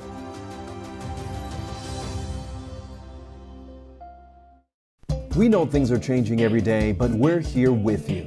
Continuous COVID-19 coverage during primetime. We're committed to giving you facts, not fear. On 11Alive News Primetime, weeknights from 8 to 11 on WATF. There are everyday actions to help prevent the spread of respiratory diseases. Wash your hands. Avoid close contact with people who are sick. Avoid touching your eyes, nose, and mouth. Stay home when you are sick. Cover your cough or sneeze. Clean and disinfect frequently touched objects with household cleaning spray. For more information, visit cdc.gov/COVID-19. This message brought to you by the National Association of Broadcasters and this station.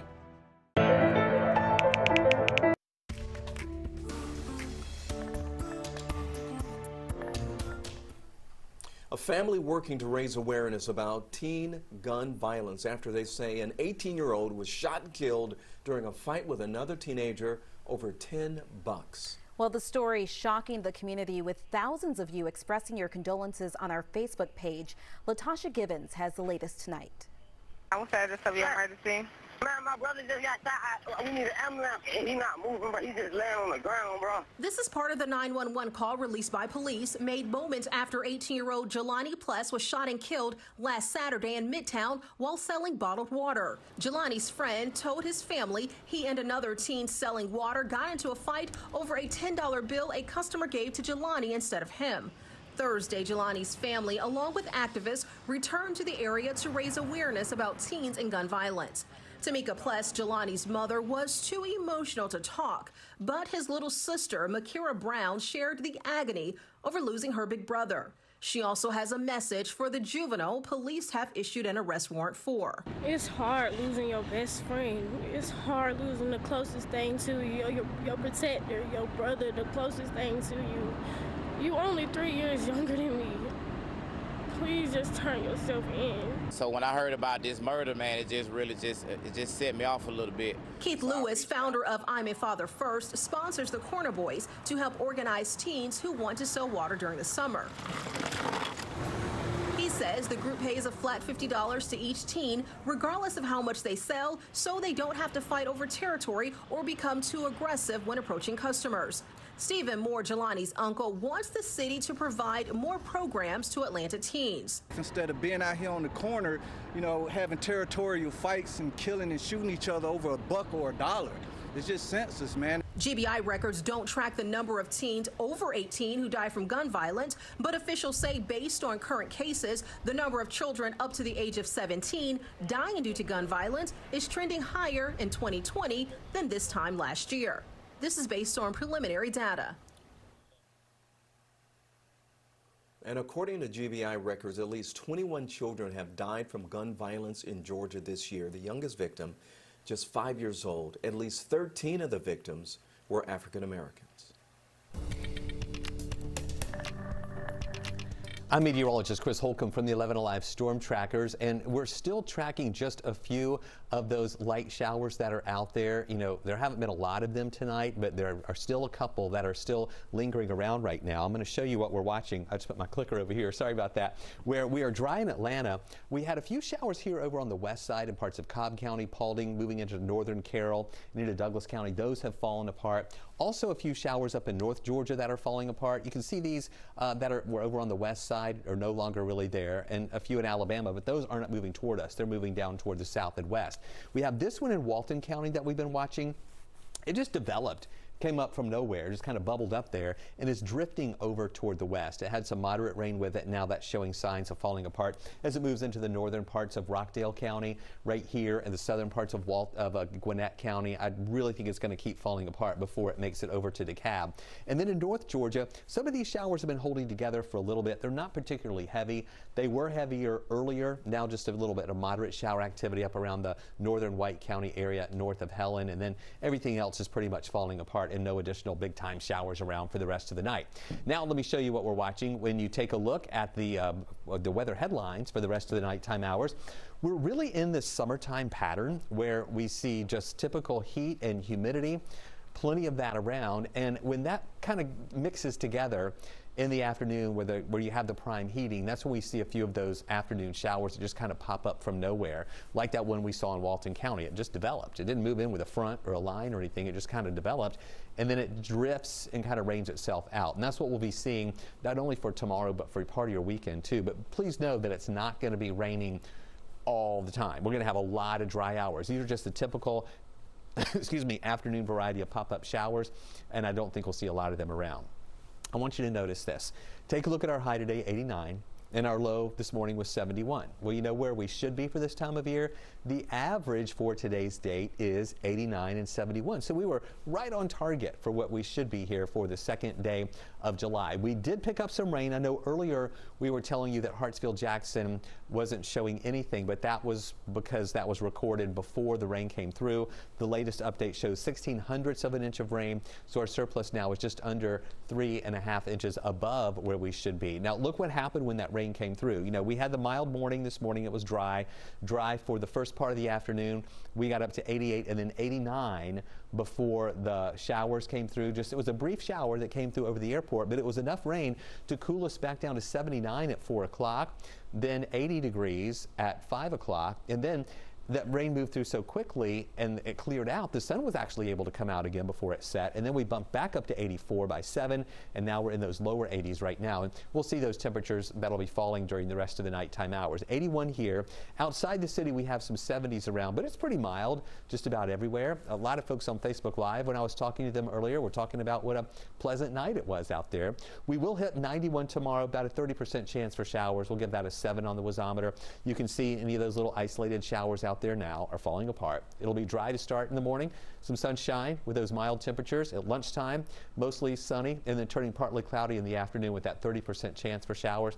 And we'll hold on to that 30% chance on Saturday for the 4th, and on Sunday on the 5th, with highs in the lower 90s throughout the period. We do see those rain chances coming back up a little bit more Monday, Tuesday, Wednesday, and Thursday, with high temperatures dipping back down into the 80s next week.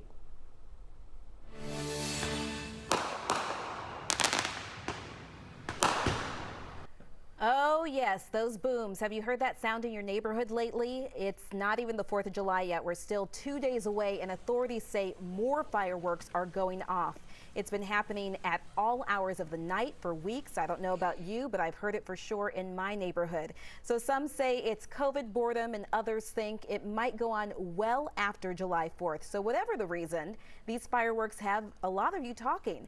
Mary Jo says it's obvious why fireworks are so popular. There's nothing else to do. She thinks there is going to be a lot more this year than in the past, so don't plan on sleeping. And Sarah, on the other hand, not happy about the noise. She says fireworks should be banned in and near residential areas or mandate silent fireworks. But you know, you like to hear the pop with the fireworks. And KR says, hey, maybe people are just celebrating that we are halfway through 2020. And if that's the case, then I do support that. So tonight on Up Late at 11, on our sister station 11Alive, we talk to the professionals to find out what's up with the wave of fireworks. And while you wait, you can head over to our comment section and let us know what you think. We'll be right back. Committed to giving you facts, not fear, on 11Alive News Primetime, weeknights from 8 to 11 on WATF.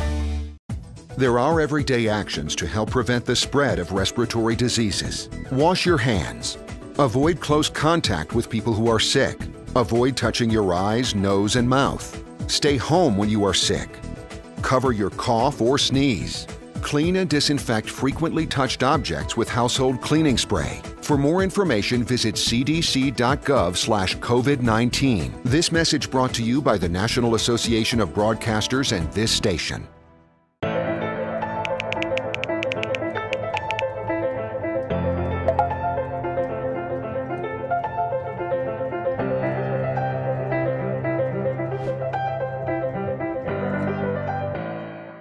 Today at noon on 11Alive.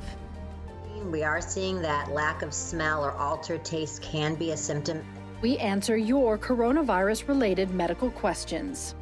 Because 11Alive is where Atlanta speaks.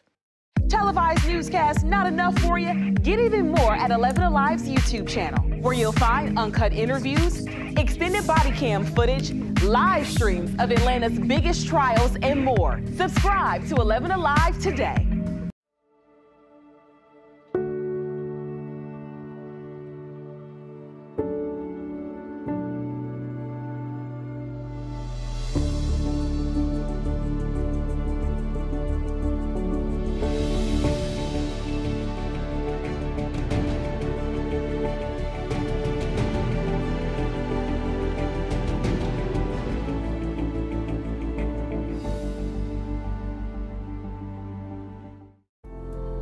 In times of great uncertainty, some things become more clear.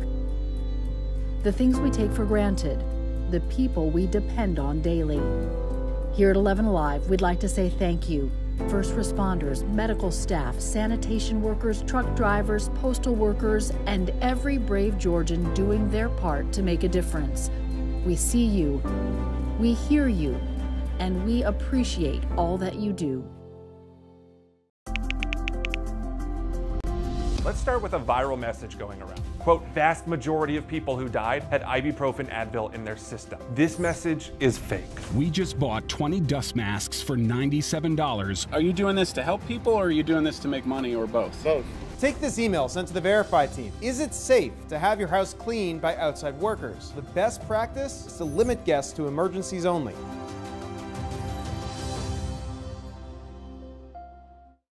We know things are changing every day, but we're here with you. Continuous COVID-19 coverage during prime time. We're committed. Well, the AJC Peachtree Road Race has been pushed back from July 4th, of course, to November this year because of COVID-19. But the only person to run every single year says he is not about to miss this thing. We're talking about Bill Thorne. He was one of only 110 people to run the first Peachtree in 1970 and has lined up ever since. The 89-year-old says it gets harder every year, but crossing the finish line only feels more satisfying. Now, when he heard the official race would be postponed, he knew he still wanted to go out there and mark the occasion on July 4th. So he set up his own course that he plans to run Saturday morning, starting from his mailbox at 7 a.m. He says he also plans to be there for the official race on Thanksgiving Day. If it counted on Saturday, I would be 89, but when we have it this year, which is Thanksgiving Day, I will be 90. I'll be 90 in September, and that means if I can keep going, the next year I'll also be 90. Man, that is so inspiring. By the way, Bill, he works out every single day. And he says his routine is not that hard, but what makes it so special is his commitment to showing up. You know, and so many times this year, this time of year, we're worried about whether or not it's going to rain or how hot it's going to be on the 4th, but no Peachtree Road Race for that. We'll just be watching scattered showers in the afternoon. You know, only isolated stuff that might interrupt your cookout, and then more rain chances next week. All right, well, that will do it for us tonight. We will see you back here at 10 o'clock. Of people who died had ibuprofen Advil in their system. This message is fake. We just bought 20 dust masks for $97. Are you doing this to help people or are you doing this to make money, or both? Both. Take this email sent to the Verify team. Is it safe to have your house cleaned by outside workers? The best practice is to limit guests to emergencies only.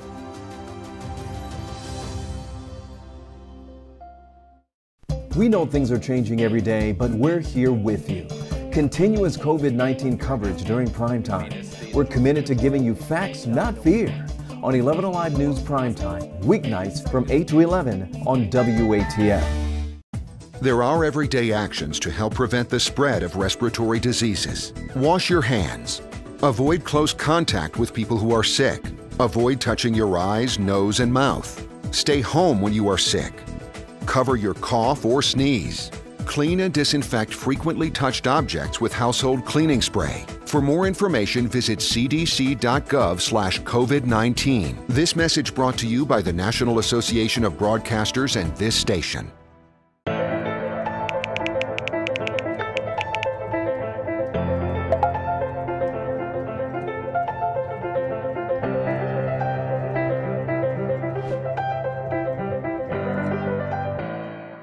Today at noon on 11Alive. We are seeing that lack of smell or altered taste can be a symptom. We answer your coronavirus-related medical questions. Because 11Alive is where Atlanta speaks. Televised newscasts not enough for you? Get even more at 11Alive's YouTube channel, where you'll find uncut interviews, extended body cam footage, live streams of Atlanta's biggest trials, and more. Subscribe to 11Alive today.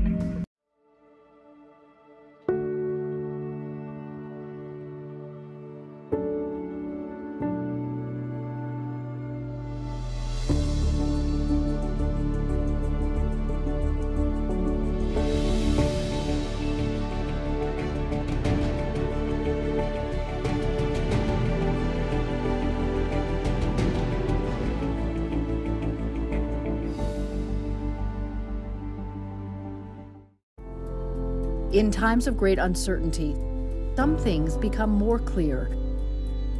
The things we take for granted, the people we depend on daily. Here at 11Alive, we'd like to say thank you. First responders, medical staff, sanitation workers, truck drivers, postal workers, and every brave Georgian doing their part to make a difference. We see you, we hear you, and we appreciate all that you do. Let's start with a viral message going around. Quote, vast majority of people who died had ibuprofen Advil in their system. This message is fake. We just bought 20 dust masks for $97. Are you doing this to help people or are you doing this? 11Alive News Primetime on the ATL starts now. Now at 10 on this Thursday night, new details in the Wendy's arson investigation. The 2 men arrests in the case tonight. How Airbnb is taking health and safety precautions to protect their guests this 4th of July weekend. Fireworks night after night all across Georgia and the country. What are the theories behind this long wave of fireworks? I'm Hope Ford. I'll have that story all new at 10. But right now at 10, another record-breaking day for COVID-19 cases in Georgia, with more than 3,400 new cases since yesterday. This comes as coronavirus cases rise in 40 out of 50 states. Now, that is according to the latest data from the COVID tracking project. People across the state want to see a change in the right direction, and that is why more than 1,400 Georgia doctors have come together to urge Governor Kemp to make masks mandatory. And today, the doctors sent a letter warning of a critical shortage of hospital beds if the state does not act now. Investigator Rebecca Lindstrom spoke with one of the doctors about their concerns. The doctors who wrote this letter want the governor to close down bars and nightclubs, prohibit the number of people at gatherings to 25, including at church, and they want local leaders to have authority to make the rules residents follow.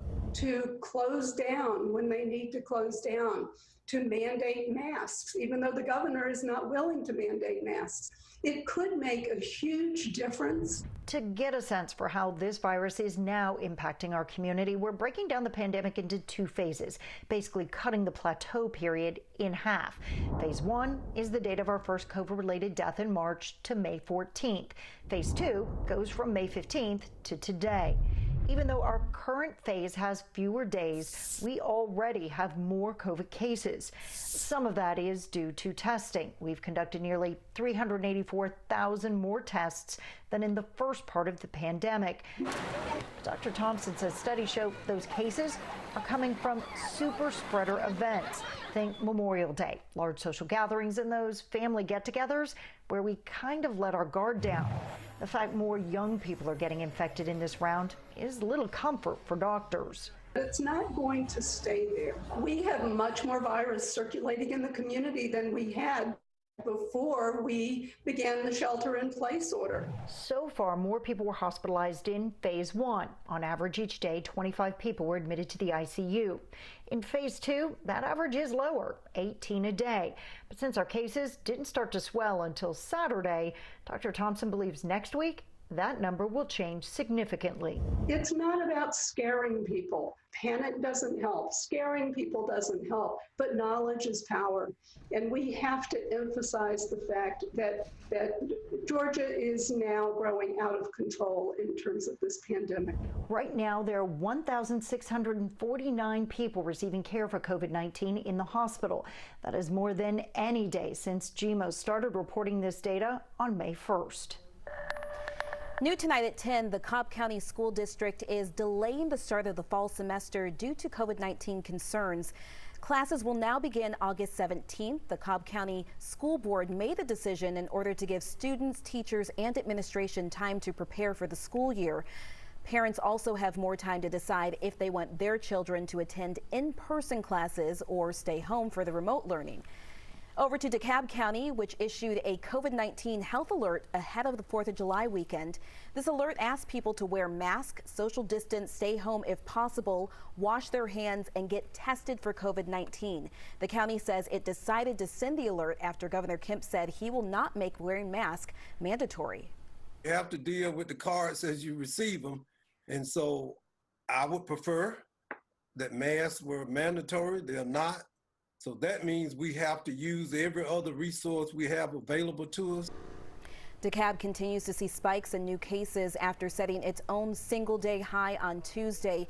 It's also seen higher numbers among younger people, ages 30 and under.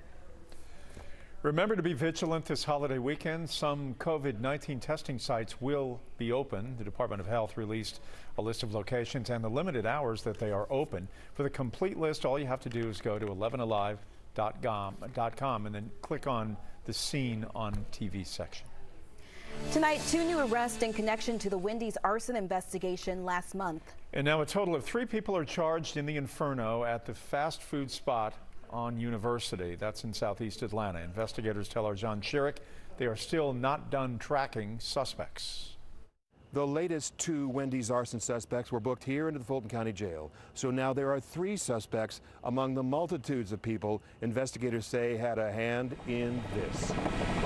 The Wendy's on University, torched, investigators say, an out-of-control inferno. The restaurant destroyed on June 13th, less than 24 hours after a white Atlanta police officer shot and killed a black DUI suspect, Rayshard Brooks, in the Wendy's parking lot as Brooks was running away and appeared to turn and fire a taser at the officer. The shooting erupting into a firestorm of protests and prosecutions and police department upheavals. While arson investigators continue to work their case, 3 people charged so far. The latest arrests, 33-year-old John Wade of East Point. Investigators say Wade was a protest organizer, and 23-year-old Chisholm Kingston of Conyers, both charged with first-degree arson. And investigators have been saying all along, a lot of people set fire to the Wendy's that night. The first arson suspect charged, 29-year-old Natalie White, arrested 2 weeks ago. She's the woman Rayshard Brooks had told police was his girlfriend as the officers were questioning Brooks just prior to their confrontation.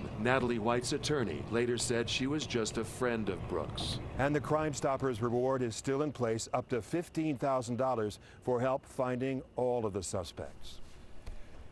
New tonight, the NFL has announced it will play Lift Every Voice and Sing before each game in Week 1. The song will be performed prior to the Star-Spangled Banner. That's according to ESPN. The move comes 4 weeks after NFL Commissioner Roger Goodell pledged to work with players in the fight against social injustice.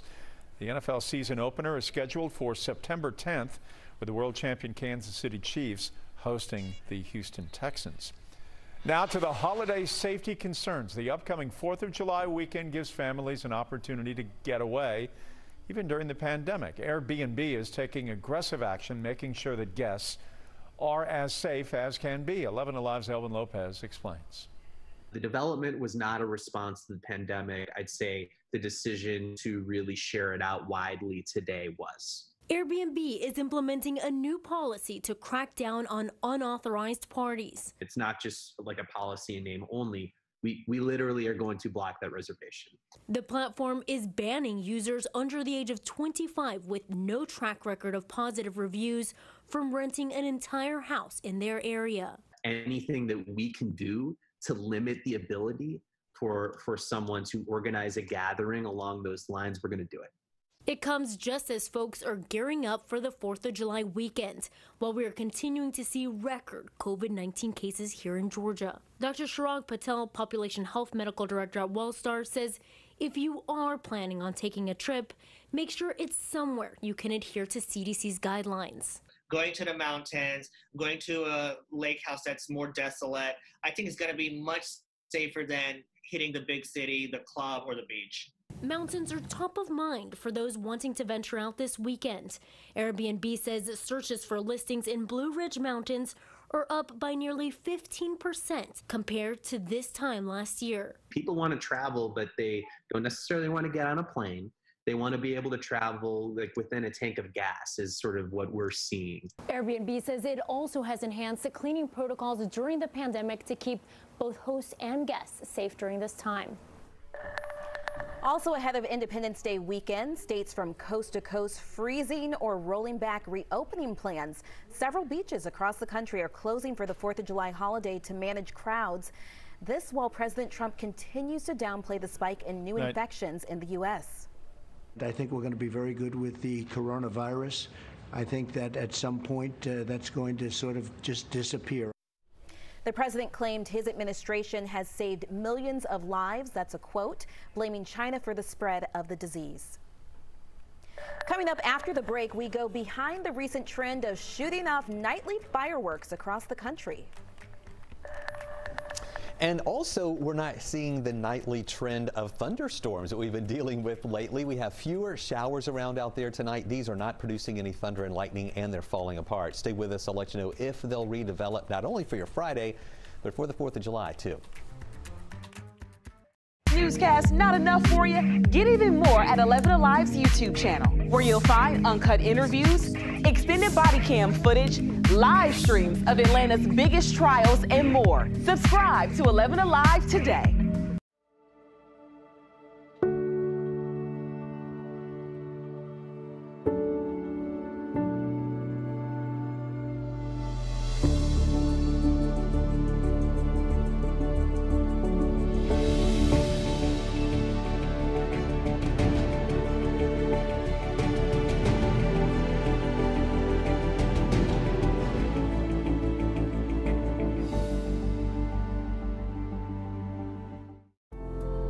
In times of great uncertainty, some things become more clear.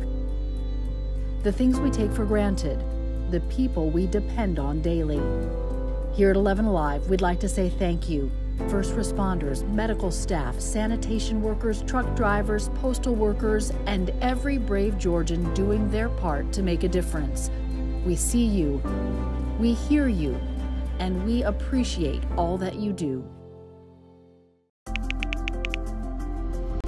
Let's start with a viral message going around. Quote, vast majority of people who died had ibuprofen Advil in their system. This message is fake. We just bought 20 dust masks for $97. Are you doing this to help people or are you doing this to make money or both? Both. Take this email sent to the Verify team. Is it safe to have your house cleaned by outside workers? The best practice is to limit guests to emergencies only.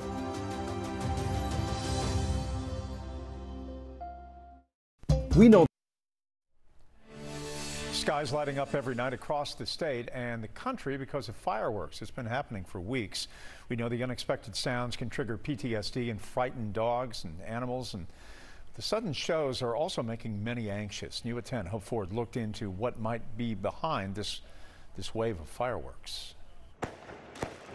Night after night, from New York City to South Atlanta, fireworks going off at all hours for weeks.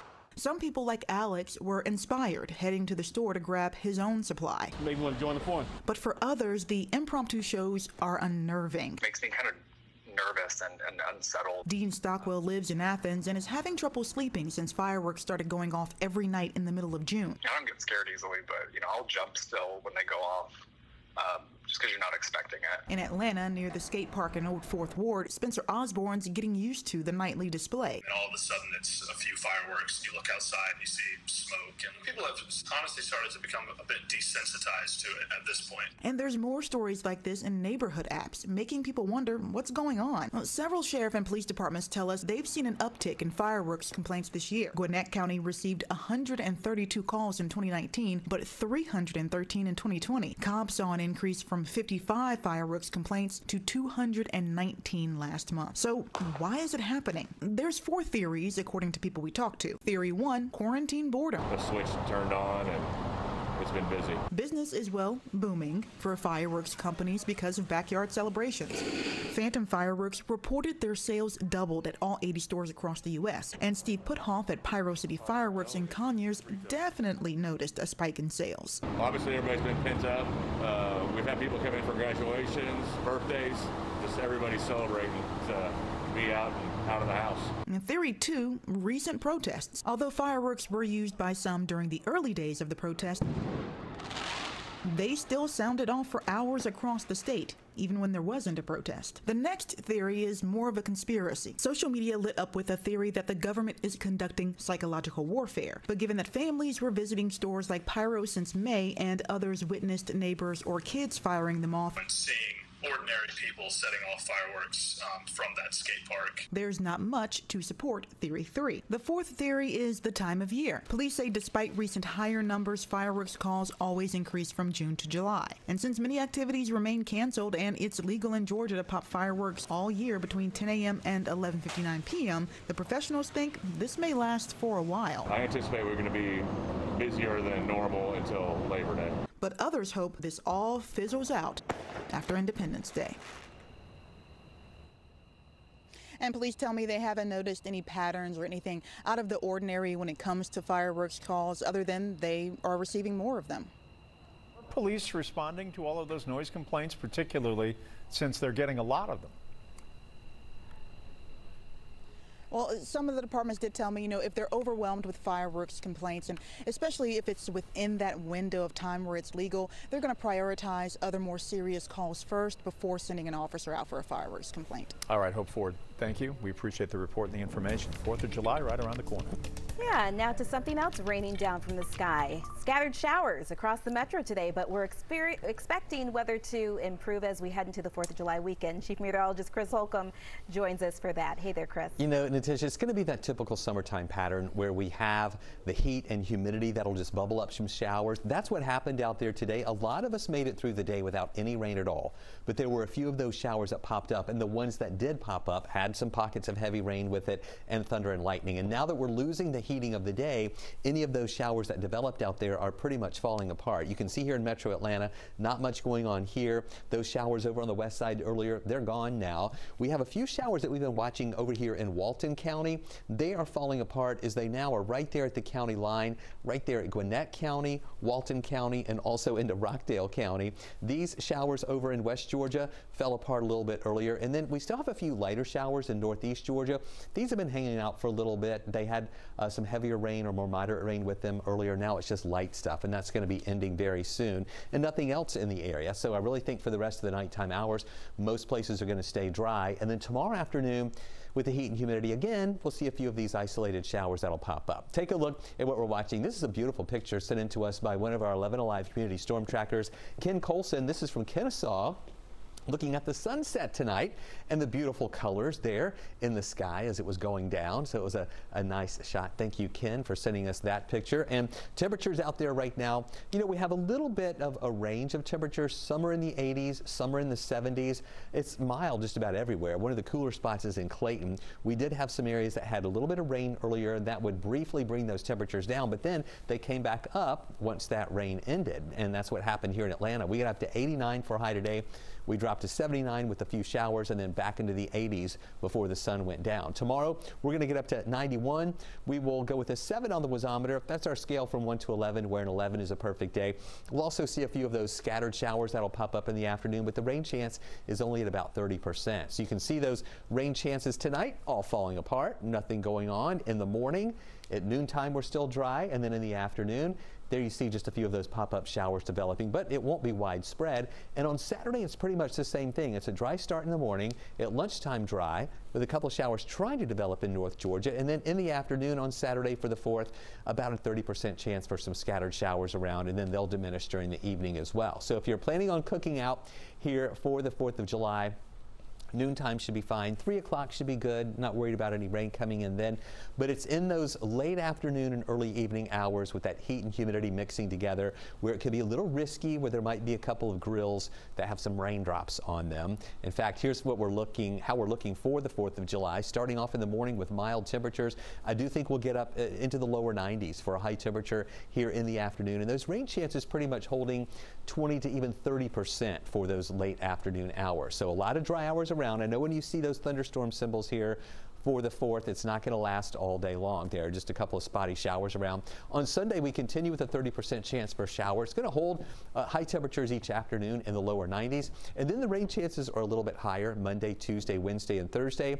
40% chance Monday, 50% chance Tuesday and Wednesday, and then Thursday back to 40%. And that'll also help the temperatures drop back down into the 80s there for next week.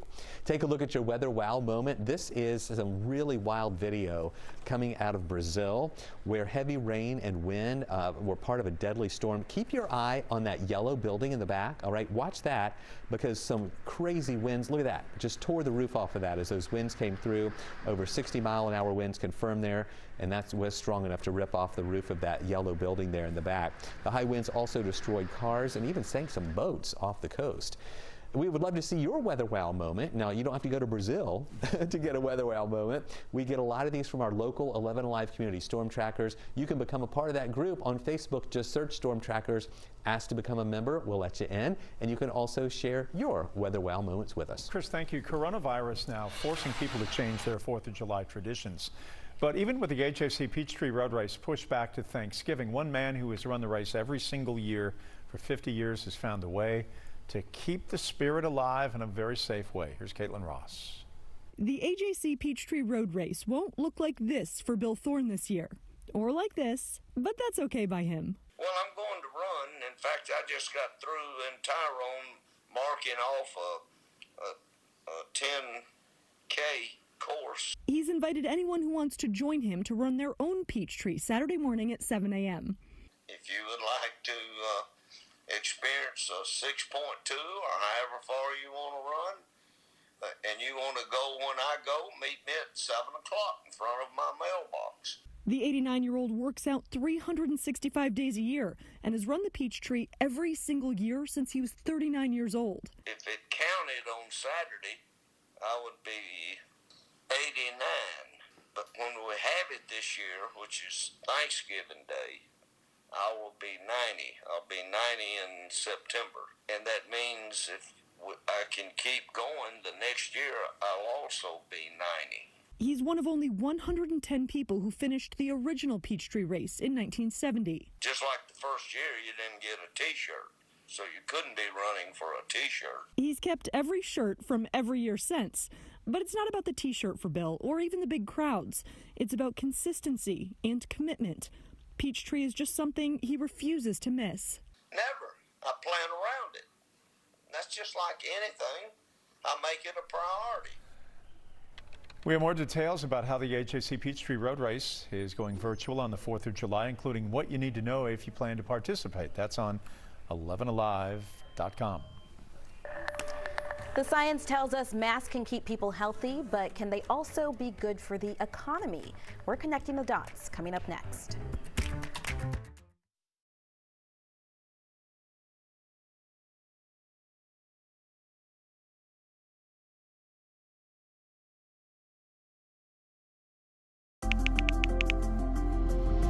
Let's start with a viral message going around. Quote, vast majority of people who died had ibuprofen Advil in their system. This message is fake. We just bought 20 dust masks for $97. Are you doing this to help people or are you doing this to make money or both? Both. Take this email sent to the Verify team. Is it safe to have your house cleaned by outside workers? The best practice is to limit guests to emergencies only.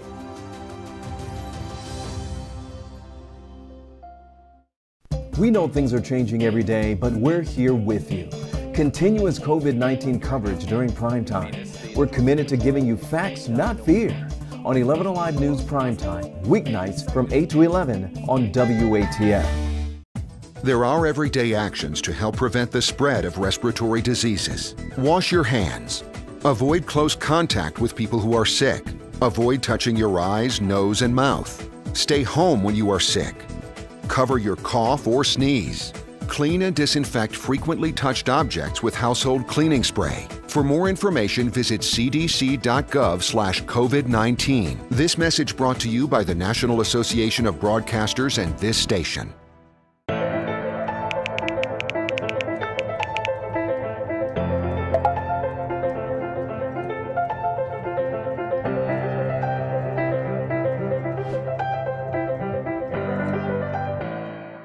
Today at noon on 11 Alive. We are seeing that lack of smell or altered taste can be a symptom. We answer your coronavirus-related medical questions. Because 11 Alive is where Atlanta speaks. Televised newscasts not enough for you? Get even more at 11 Alive's YouTube channel, where you'll find uncut interviews, extended body cam footage, live streams of Atlanta's biggest trials, and more. Subscribe to 11 Alive today.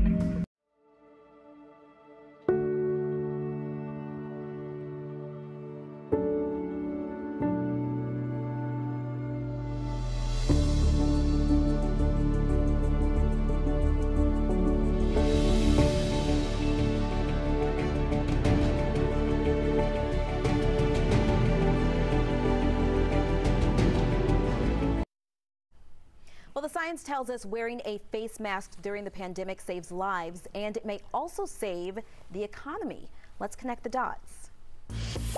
The use of masks during this global coronavirus pandemic has become a hot-button issue, but a new report puts the debate in stark economic terms. Let's connect the dots. Goldman Sachs crunched the numbers. It wanted to find out what a national face mask mandate would mean for the economy. The team of economists found that areas that did not impose a rule on face coverings showed more COVID-19 infections and deaths, findings that are backed up by other research. And here's how that affects the economy. With a surge of cases in parts of the country, many states are having to halt or roll back reopening plans. The Goldman Sachs economists project those lockdowns will cost 5% of the gross domestic product. That translates to $1 trillion. They also calculated the rate of spread with and without a face mask mandate. The researchers estimated the daily growth rate for new infections without a nationwide face mask order is just over 17% per week, but just over 7% with an order. A Johns Hopkins epidemiologist cautioned in the Washington Post that it's hard to make a straight connection between mask orders and infection rates because of other steps leaders take that could affect the numbers. But she does say her research has found masks are an important component to stopping the pandemic. He may not be the first person you think of when you think of a frontline health worker, but he has a critical role. His story next. Frequently touched objects with household cleaning spray. For more information, visit cdc.gov/COVID-19. This message brought to you by the National Association of Broadcasters and this station.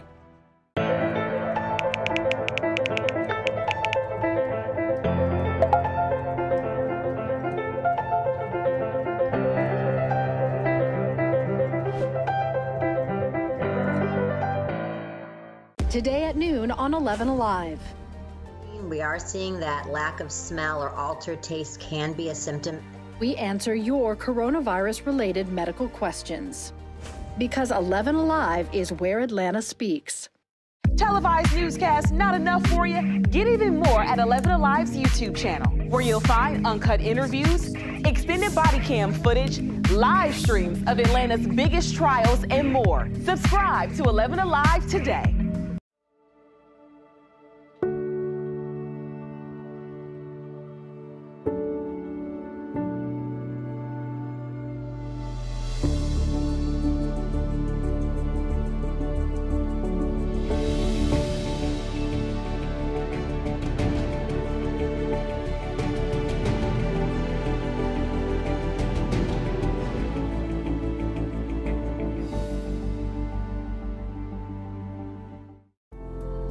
In times of great uncertainty, some things become more clear.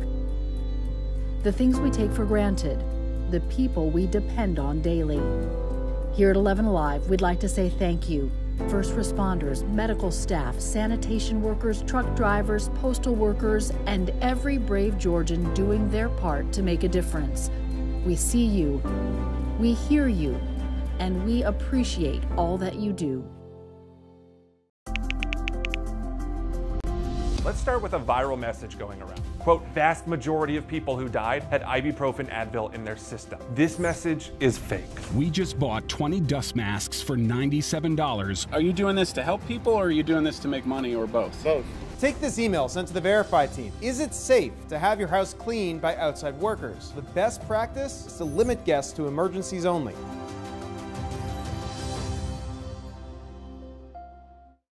We know things are changing every day, but we're here with you. Continuous COVID-19 coverage during primetime. We're committed to giving you facts, not fear. On 11Alive News Primetime, weeknights from 8 to 11 on WATF. There are everyday actions to help prevent the spread of respiratory diseases. Wash your hands. Avoid close contact with people who are sick. Avoid touching your eyes, nose, and mouth. Stay home when you are sick. Cover your cough or sneeze. Clean and disinfect frequently touched objects with household cleaning spray. For more information, visit cdc.gov/COVID-19. This message brought to you by the National Association of Broadcasters and this station.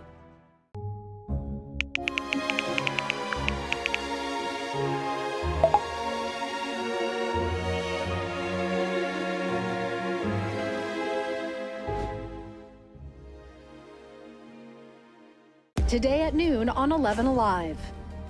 We are seeing that lack of smell or altered taste can be a symptom.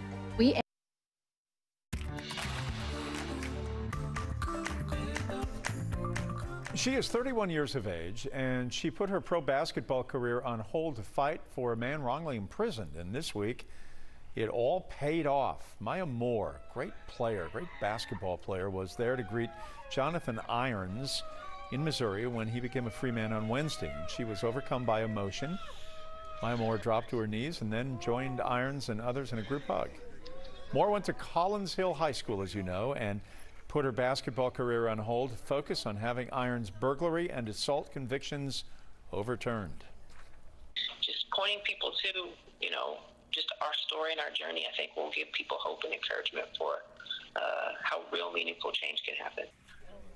Irons is now 40, served 22 years of a 50-year sentence following his wrongful conviction. Moore says she is now going to take some time off before getting back to the WNBA. The U.S. sees another record high in new COVID-19 cases. New data shows in at least 45 states the rate of infection is higher than it was just a week ago, and it is still growing. One of the hardest hit states is Texas, where today Governor Greg Abbott mandated face masks. The order requires all Texans to wear a face covering over the nose and mouth in public spaces in counties with 20 or more positive coronavirus cases. Many states are now also closing beaches and rolling back reopening plans as they scramble to figure out the best ways to stop the spread of the virus. This is all complicated by the fact that we have 50 states going in 50 different directions. We need a national plan, a national response for this national crisis. Today on Capitol Hill, lawmakers tackled concerns about medical supplies and the U.S. stockpile as hospitals in some hotspots are nearing capacity. Prayer, support, and compassion at hospitals these days. Those are the qualities particularly needed from chaplains like the one you're about to meet. He might not be the first person you think of when you think of a hospital, but Brian Quinn plays a critical role at his. Here's Matt Pearl. I don't know how you're all feeling about this. I'm sure you come with lots of different emotions, but what you do is very close to the heart of God. My name is Brian Quinn, and I've been doing this chaplaincy work for 34 years at Medical City, Dallas. Just before all of this happened, I had weddings organized and other things organized, and then this happens. Someone leadership asked me, "Are you guys coming in?" I said, "Absolutely, we're coming in." I think we sometimes forget how lonely a patient can be in this hour of crisis. We're in this together. We're in it together. A burden for me, for hospital staff, has been this thing called compassion fatigue. When you go home at nights and you feel you have nothing left to give and you start to question why, trying to remind the staff that they need to take care of themselves, because an unbalanced wheel will wear out the quickest. Working 12 hours in a COVID unit, the stress, the tension, the fears, the feelings, and to see their courage and compassion in light of this storm has been quite remarkable.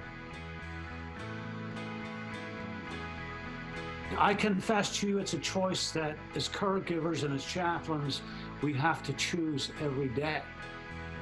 We have to choose hope. We may have been called in the night before to work of death, but we have to choose that day, hope. Because hope is an amazing thing. I couldn't do this if I didn't have the hope that there is always something better to come. God is still on the throne. His promise is true. He will not forget you. Matt Pearl is profiling several unseen faces on the front lines of COVID-19. Right now on 11alive.com, you can watch the story of the man documenting the lives of doctors and nurses dedicated to treating people who are fighting the virus. COVID-19 has a lot of people looking at their health care plan, and some of you have asked if getting tested could impact your premium. So we had Evan Kozlov with our Verify team ask the experts.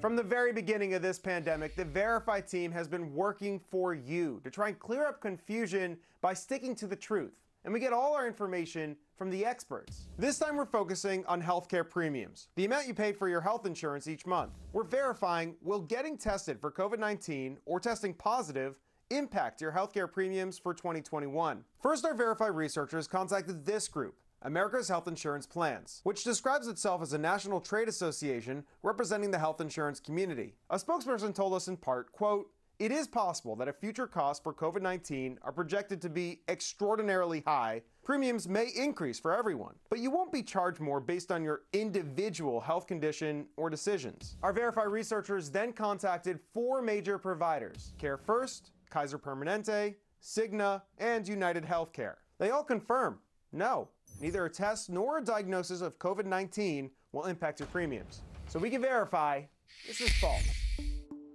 Well, you know, there's a lot of things popping up online, so if you see a post online that you want us to verify, all you have to do is email us.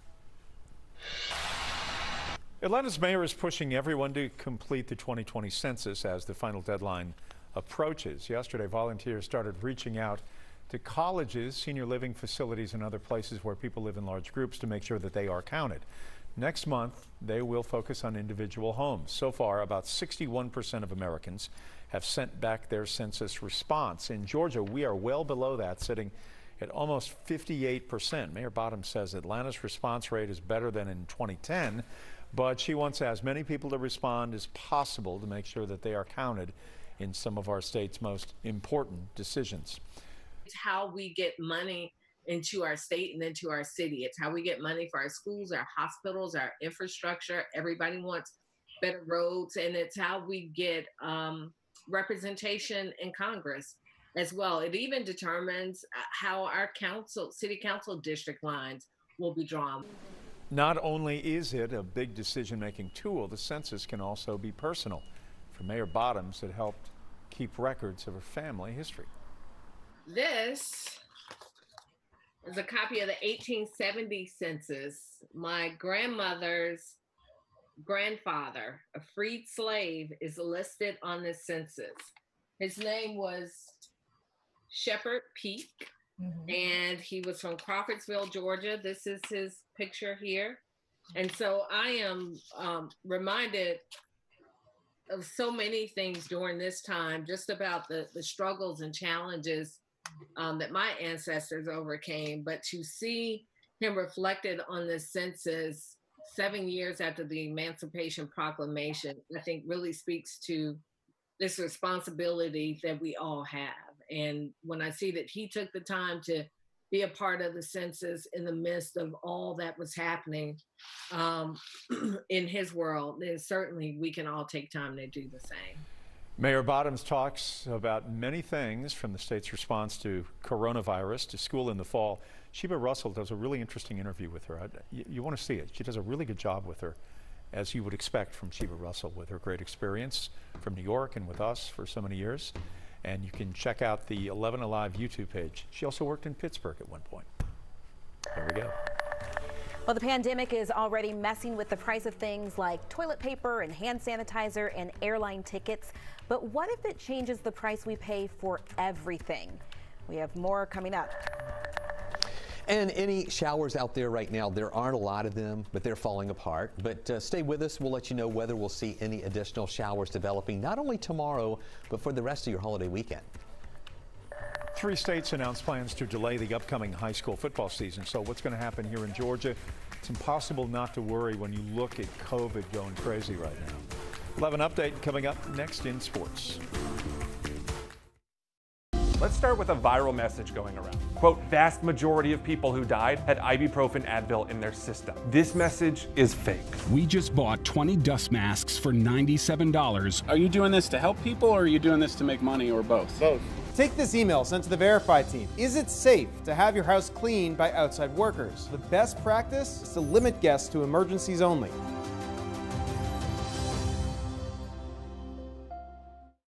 We know things are changing every day, but we're here with you. Continuous COVID-19 coverage during primetime. We're committed to giving you facts, not fear. On 11Alive News Primetime, weeknights from 8 to 11 on WATF. There are everyday actions to help prevent the spread of respiratory diseases. Wash your hands. Avoid close contact with people who are sick. Avoid touching your eyes, nose, and mouth. Stay home when you are sick. Cover your cough or sneeze. Clean and disinfect frequently touched objects with household cleaning spray. For more information, visit cdc.gov/COVID-19. This message brought to you by the National Association of Broadcasters and this station.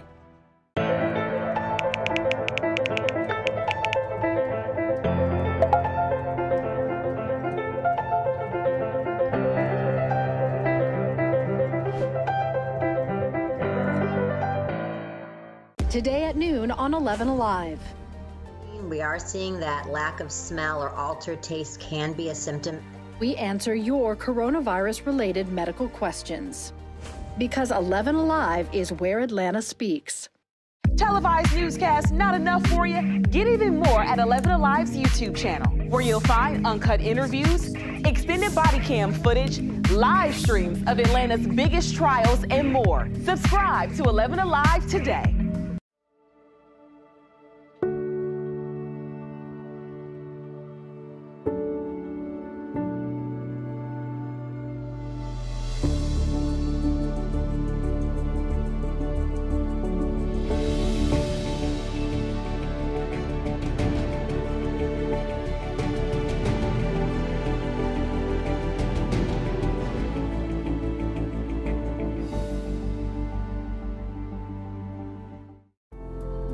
In times of great uncertainty, some things become more clear. The things we take for granted, the people we depend on daily. Here at 11Alive, we'd like to say thank you First responders, medical staff, sanitation workers, truck drivers, postal workers, and every brave Georgian doing their part to make a difference. We see you, we hear you, and we appreciate all that you do. Let's start with a viral message going around. Quote, vast majority of people who died had ibuprofen Advil in their system. This message is fake. We just bought 20 dust masks for $97. Are you doing this to help people or are you doing this to make money or both? Both. Take this email sent to the Verify team. Is it safe to have your house cleaned by outside workers? The best practice is to limit guests to emergencies only.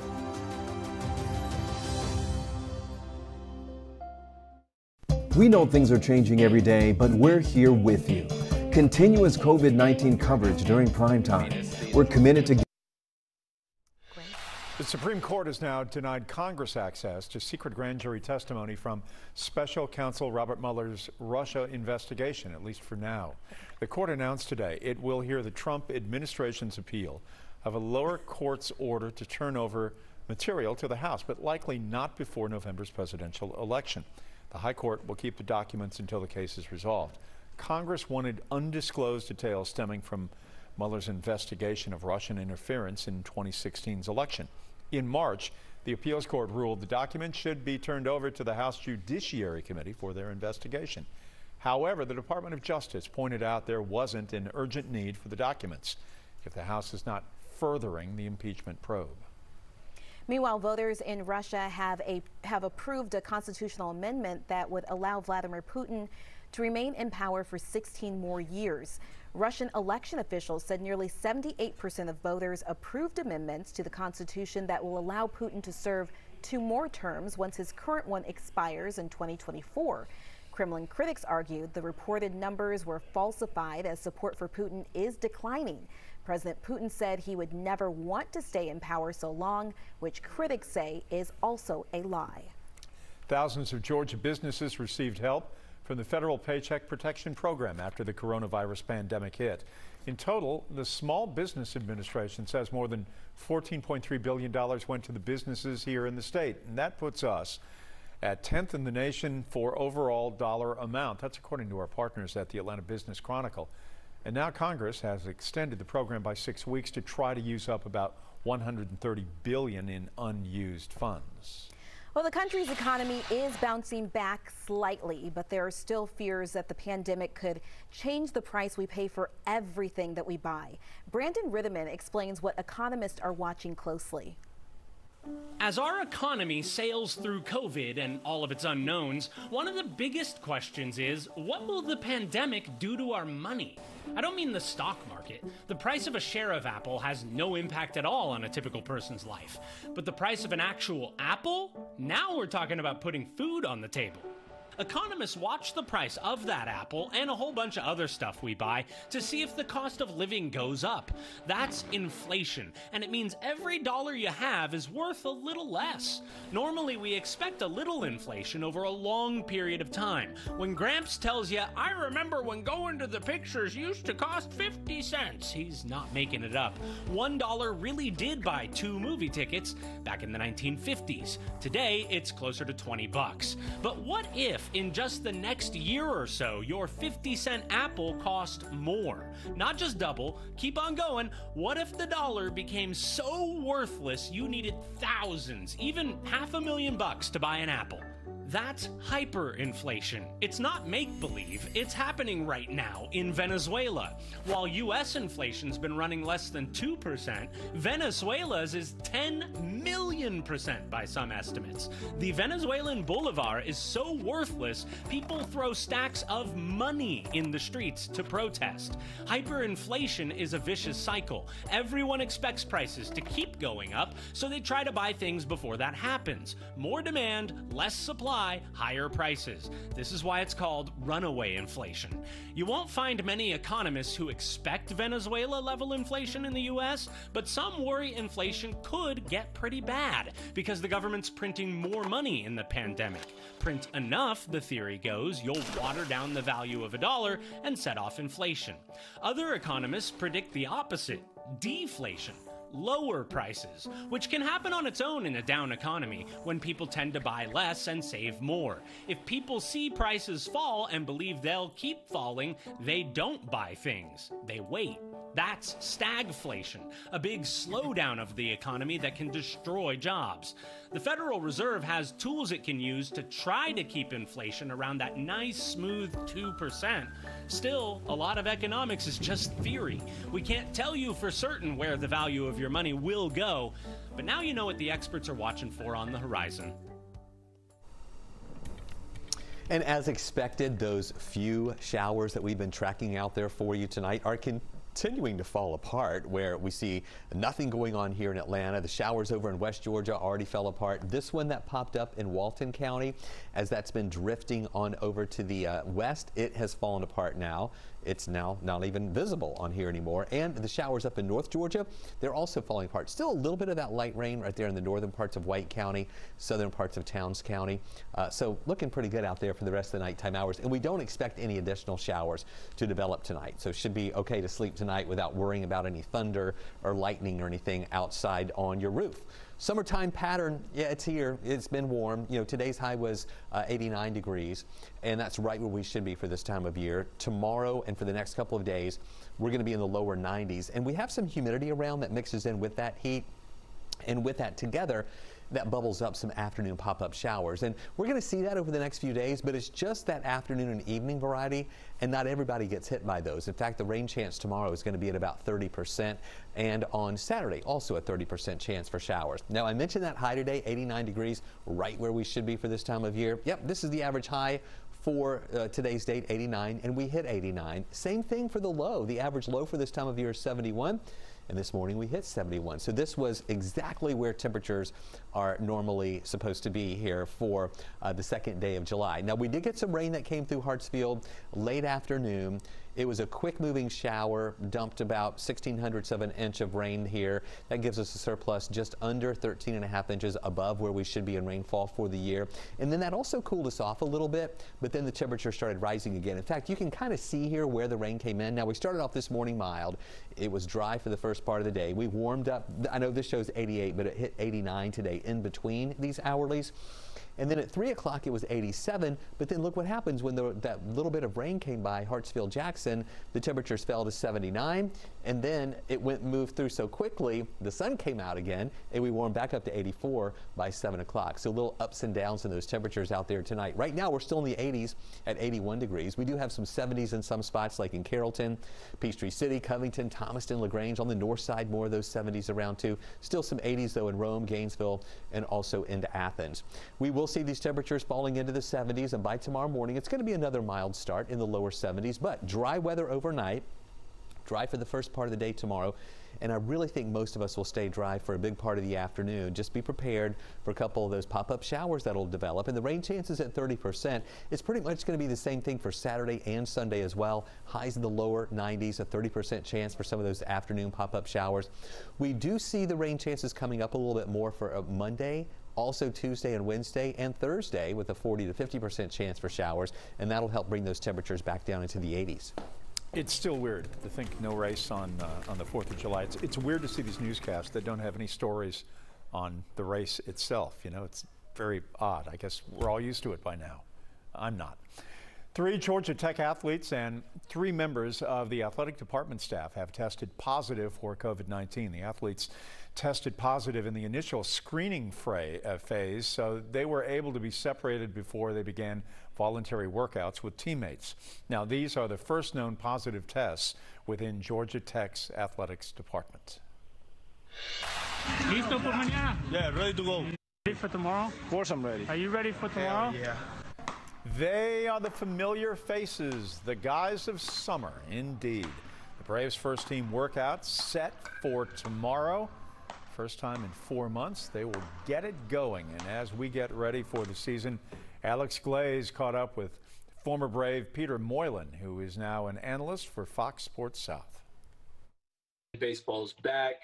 But the big question for you, I'll ask you as a former player, 4 months off.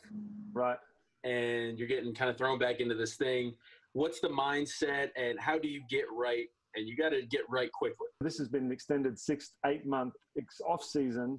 There are going to be a handful of guys that have looked at this and gone, you know what, I'm just going to take an extended break and not do a lot. There are other guys that are the younger guys or guys fighting for spots that might have used this time to get a whole lot better. The difference is going to be the people that decided to use this time to get better are the ones you're going to really see have improvements this year and even next year. Do you think this can work? I think people are really skeptical about these leagues starting back up. I think it can work, only because I've seen it happen in Korea. Safety is the #1 issue, will be for the whole year. And I just think that, you know, if there's a case or if there's a team that happens to get a few cases, I just don't know what's going to happen then. This was supposed to be the Braves' year. Right. So let's say everything plays out perfectly. The Braves win the World Series. Does this one have an asterisk next to it? Does this count? No. It would be the most Atlanta thing ever for them to win this year, right? It would be. It's so true. Atlanta fans are probably thinking this is our year because of that fact. If Atlanta's ever going to win one, it's going to be this year because it's so strange. But yeah, it still counts. It's still going to matter. It's the guys. Everybody's under the same sort of. Hold on, you're saying it counts? Same thing. They're absolutely. Every team is fine for the same thing. All right, the GHSA reportedly plans to ease restrictions beginning on Monday. Sports teams can engage in more competitive one-on-one drills. For football, that means intra-squad 7-on-7 competitions. GHSA Executive Director Dr. Robin Hines met with his Sports Medicine Advisory Council, which endorsed this decision. We'll take a break. We're back right after this.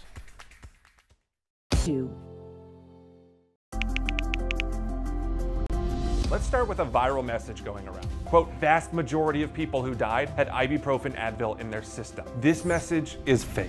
We just bought 20 dust masks for $97. Are you doing this to help people or are you doing this to make money or both? Both. Take this email sent to the Verify team. Is it safe to have your house cleaned by outside workers? The best practice is to limit guests to emergencies only.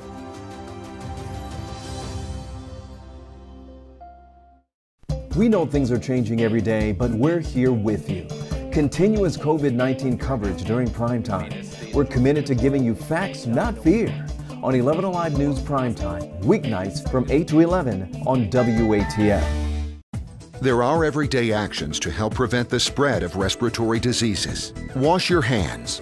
Avoid close contact with people who are sick. Avoid touching your eyes, nose, and mouth. Stay home when you are sick.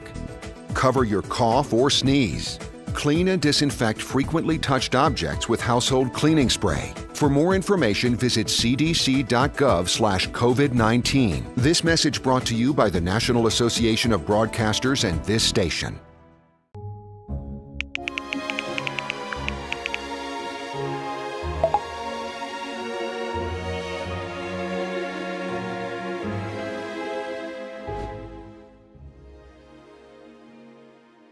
Today at noon on 11Alive. We are seeing that lack of smell or altered taste can be a symptom. We answer your coronavirus-related medical questions. Because 11Alive is where Atlanta speaks. Televised newscasts not enough for you? Get even more at 11Alive's YouTube channel, where you'll find uncut interviews, extended body cam footage, live streams of Atlanta's biggest trials, and more. Subscribe to 11Alive today.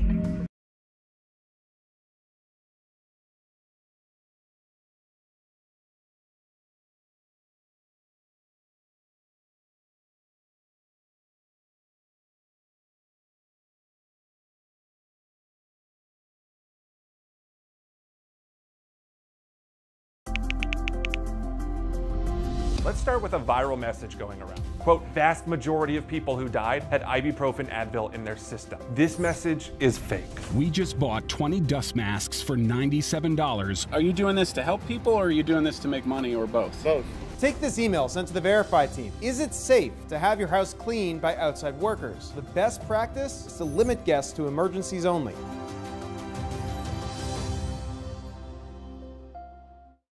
We know things are changing every day, but we're here with you. Continuous COVID-19 coverage during primetime. We're committed to giving you facts, not fear. On 11Alive News Primetime, weeknights from 8 to 11 on It's going to be another typical summertime day tomorrow with dry conditions the first part of the day. We warm up to 91 in the afternoon, and with the heat and humidity, we'll see a few pop-up showers developing. Rain chance at 30% Friday and Saturday, Sunday as well, with those high temperatures holding in the lower 90s. So when you see those thunder shower symbols and the raindrops for the holiday weekend, it's not going to rain all day. In fact, some of you will make it through the day with no rain at all. We're just talking about some of those afternoon pop-ups. But next week, the rain chance comes up a little bit to 40% Monday, 50% chance Tuesday and Wednesday, back to 40% on Thursday. And with the additional clouds and a little better chance for some rain around, that's going to help those temperatures bump back down into the 80s for next week. All right. Well, it's looking good for the week. Looking good for the weekend, rather. Natisha, how are you doing? Good? I'm doing well. All right. Have a good night. Good night, everybody. Because 11Alive is where Atlanta speaks. Televised newscasts not enough for you? Get even more at 11Alive's YouTube channel, where you'll find uncut interviews, extended body cam footage, live streams of Atlanta's biggest trials, and more. Subscribe to 11Alive today.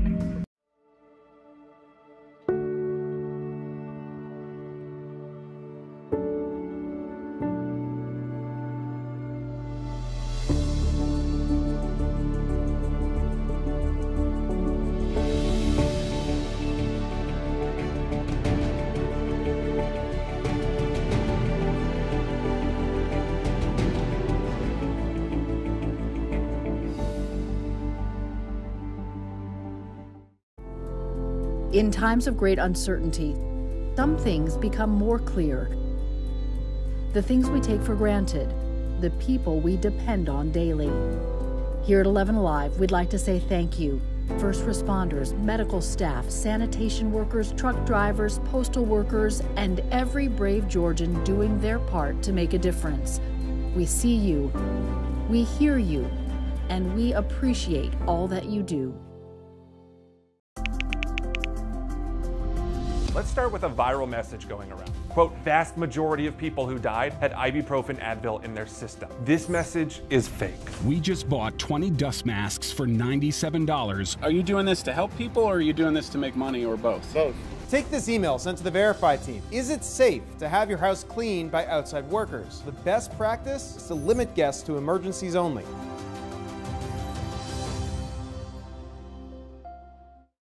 We know things are changing every day, but we're here with you. Continuous COVID-19 coverage during primetime. We're committed to giving you facts, not fear. On 11Alive News Primetime, weeknights from 8 to 11 on WATF.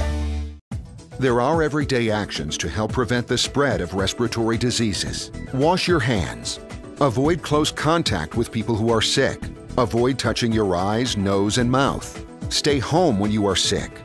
Cover your cough or sneeze. Clean and disinfect frequently touched objects with household cleaning spray. For more information, visit cdc.gov/COVID-19. This message brought to you by the National Association of Broadcasters and this station.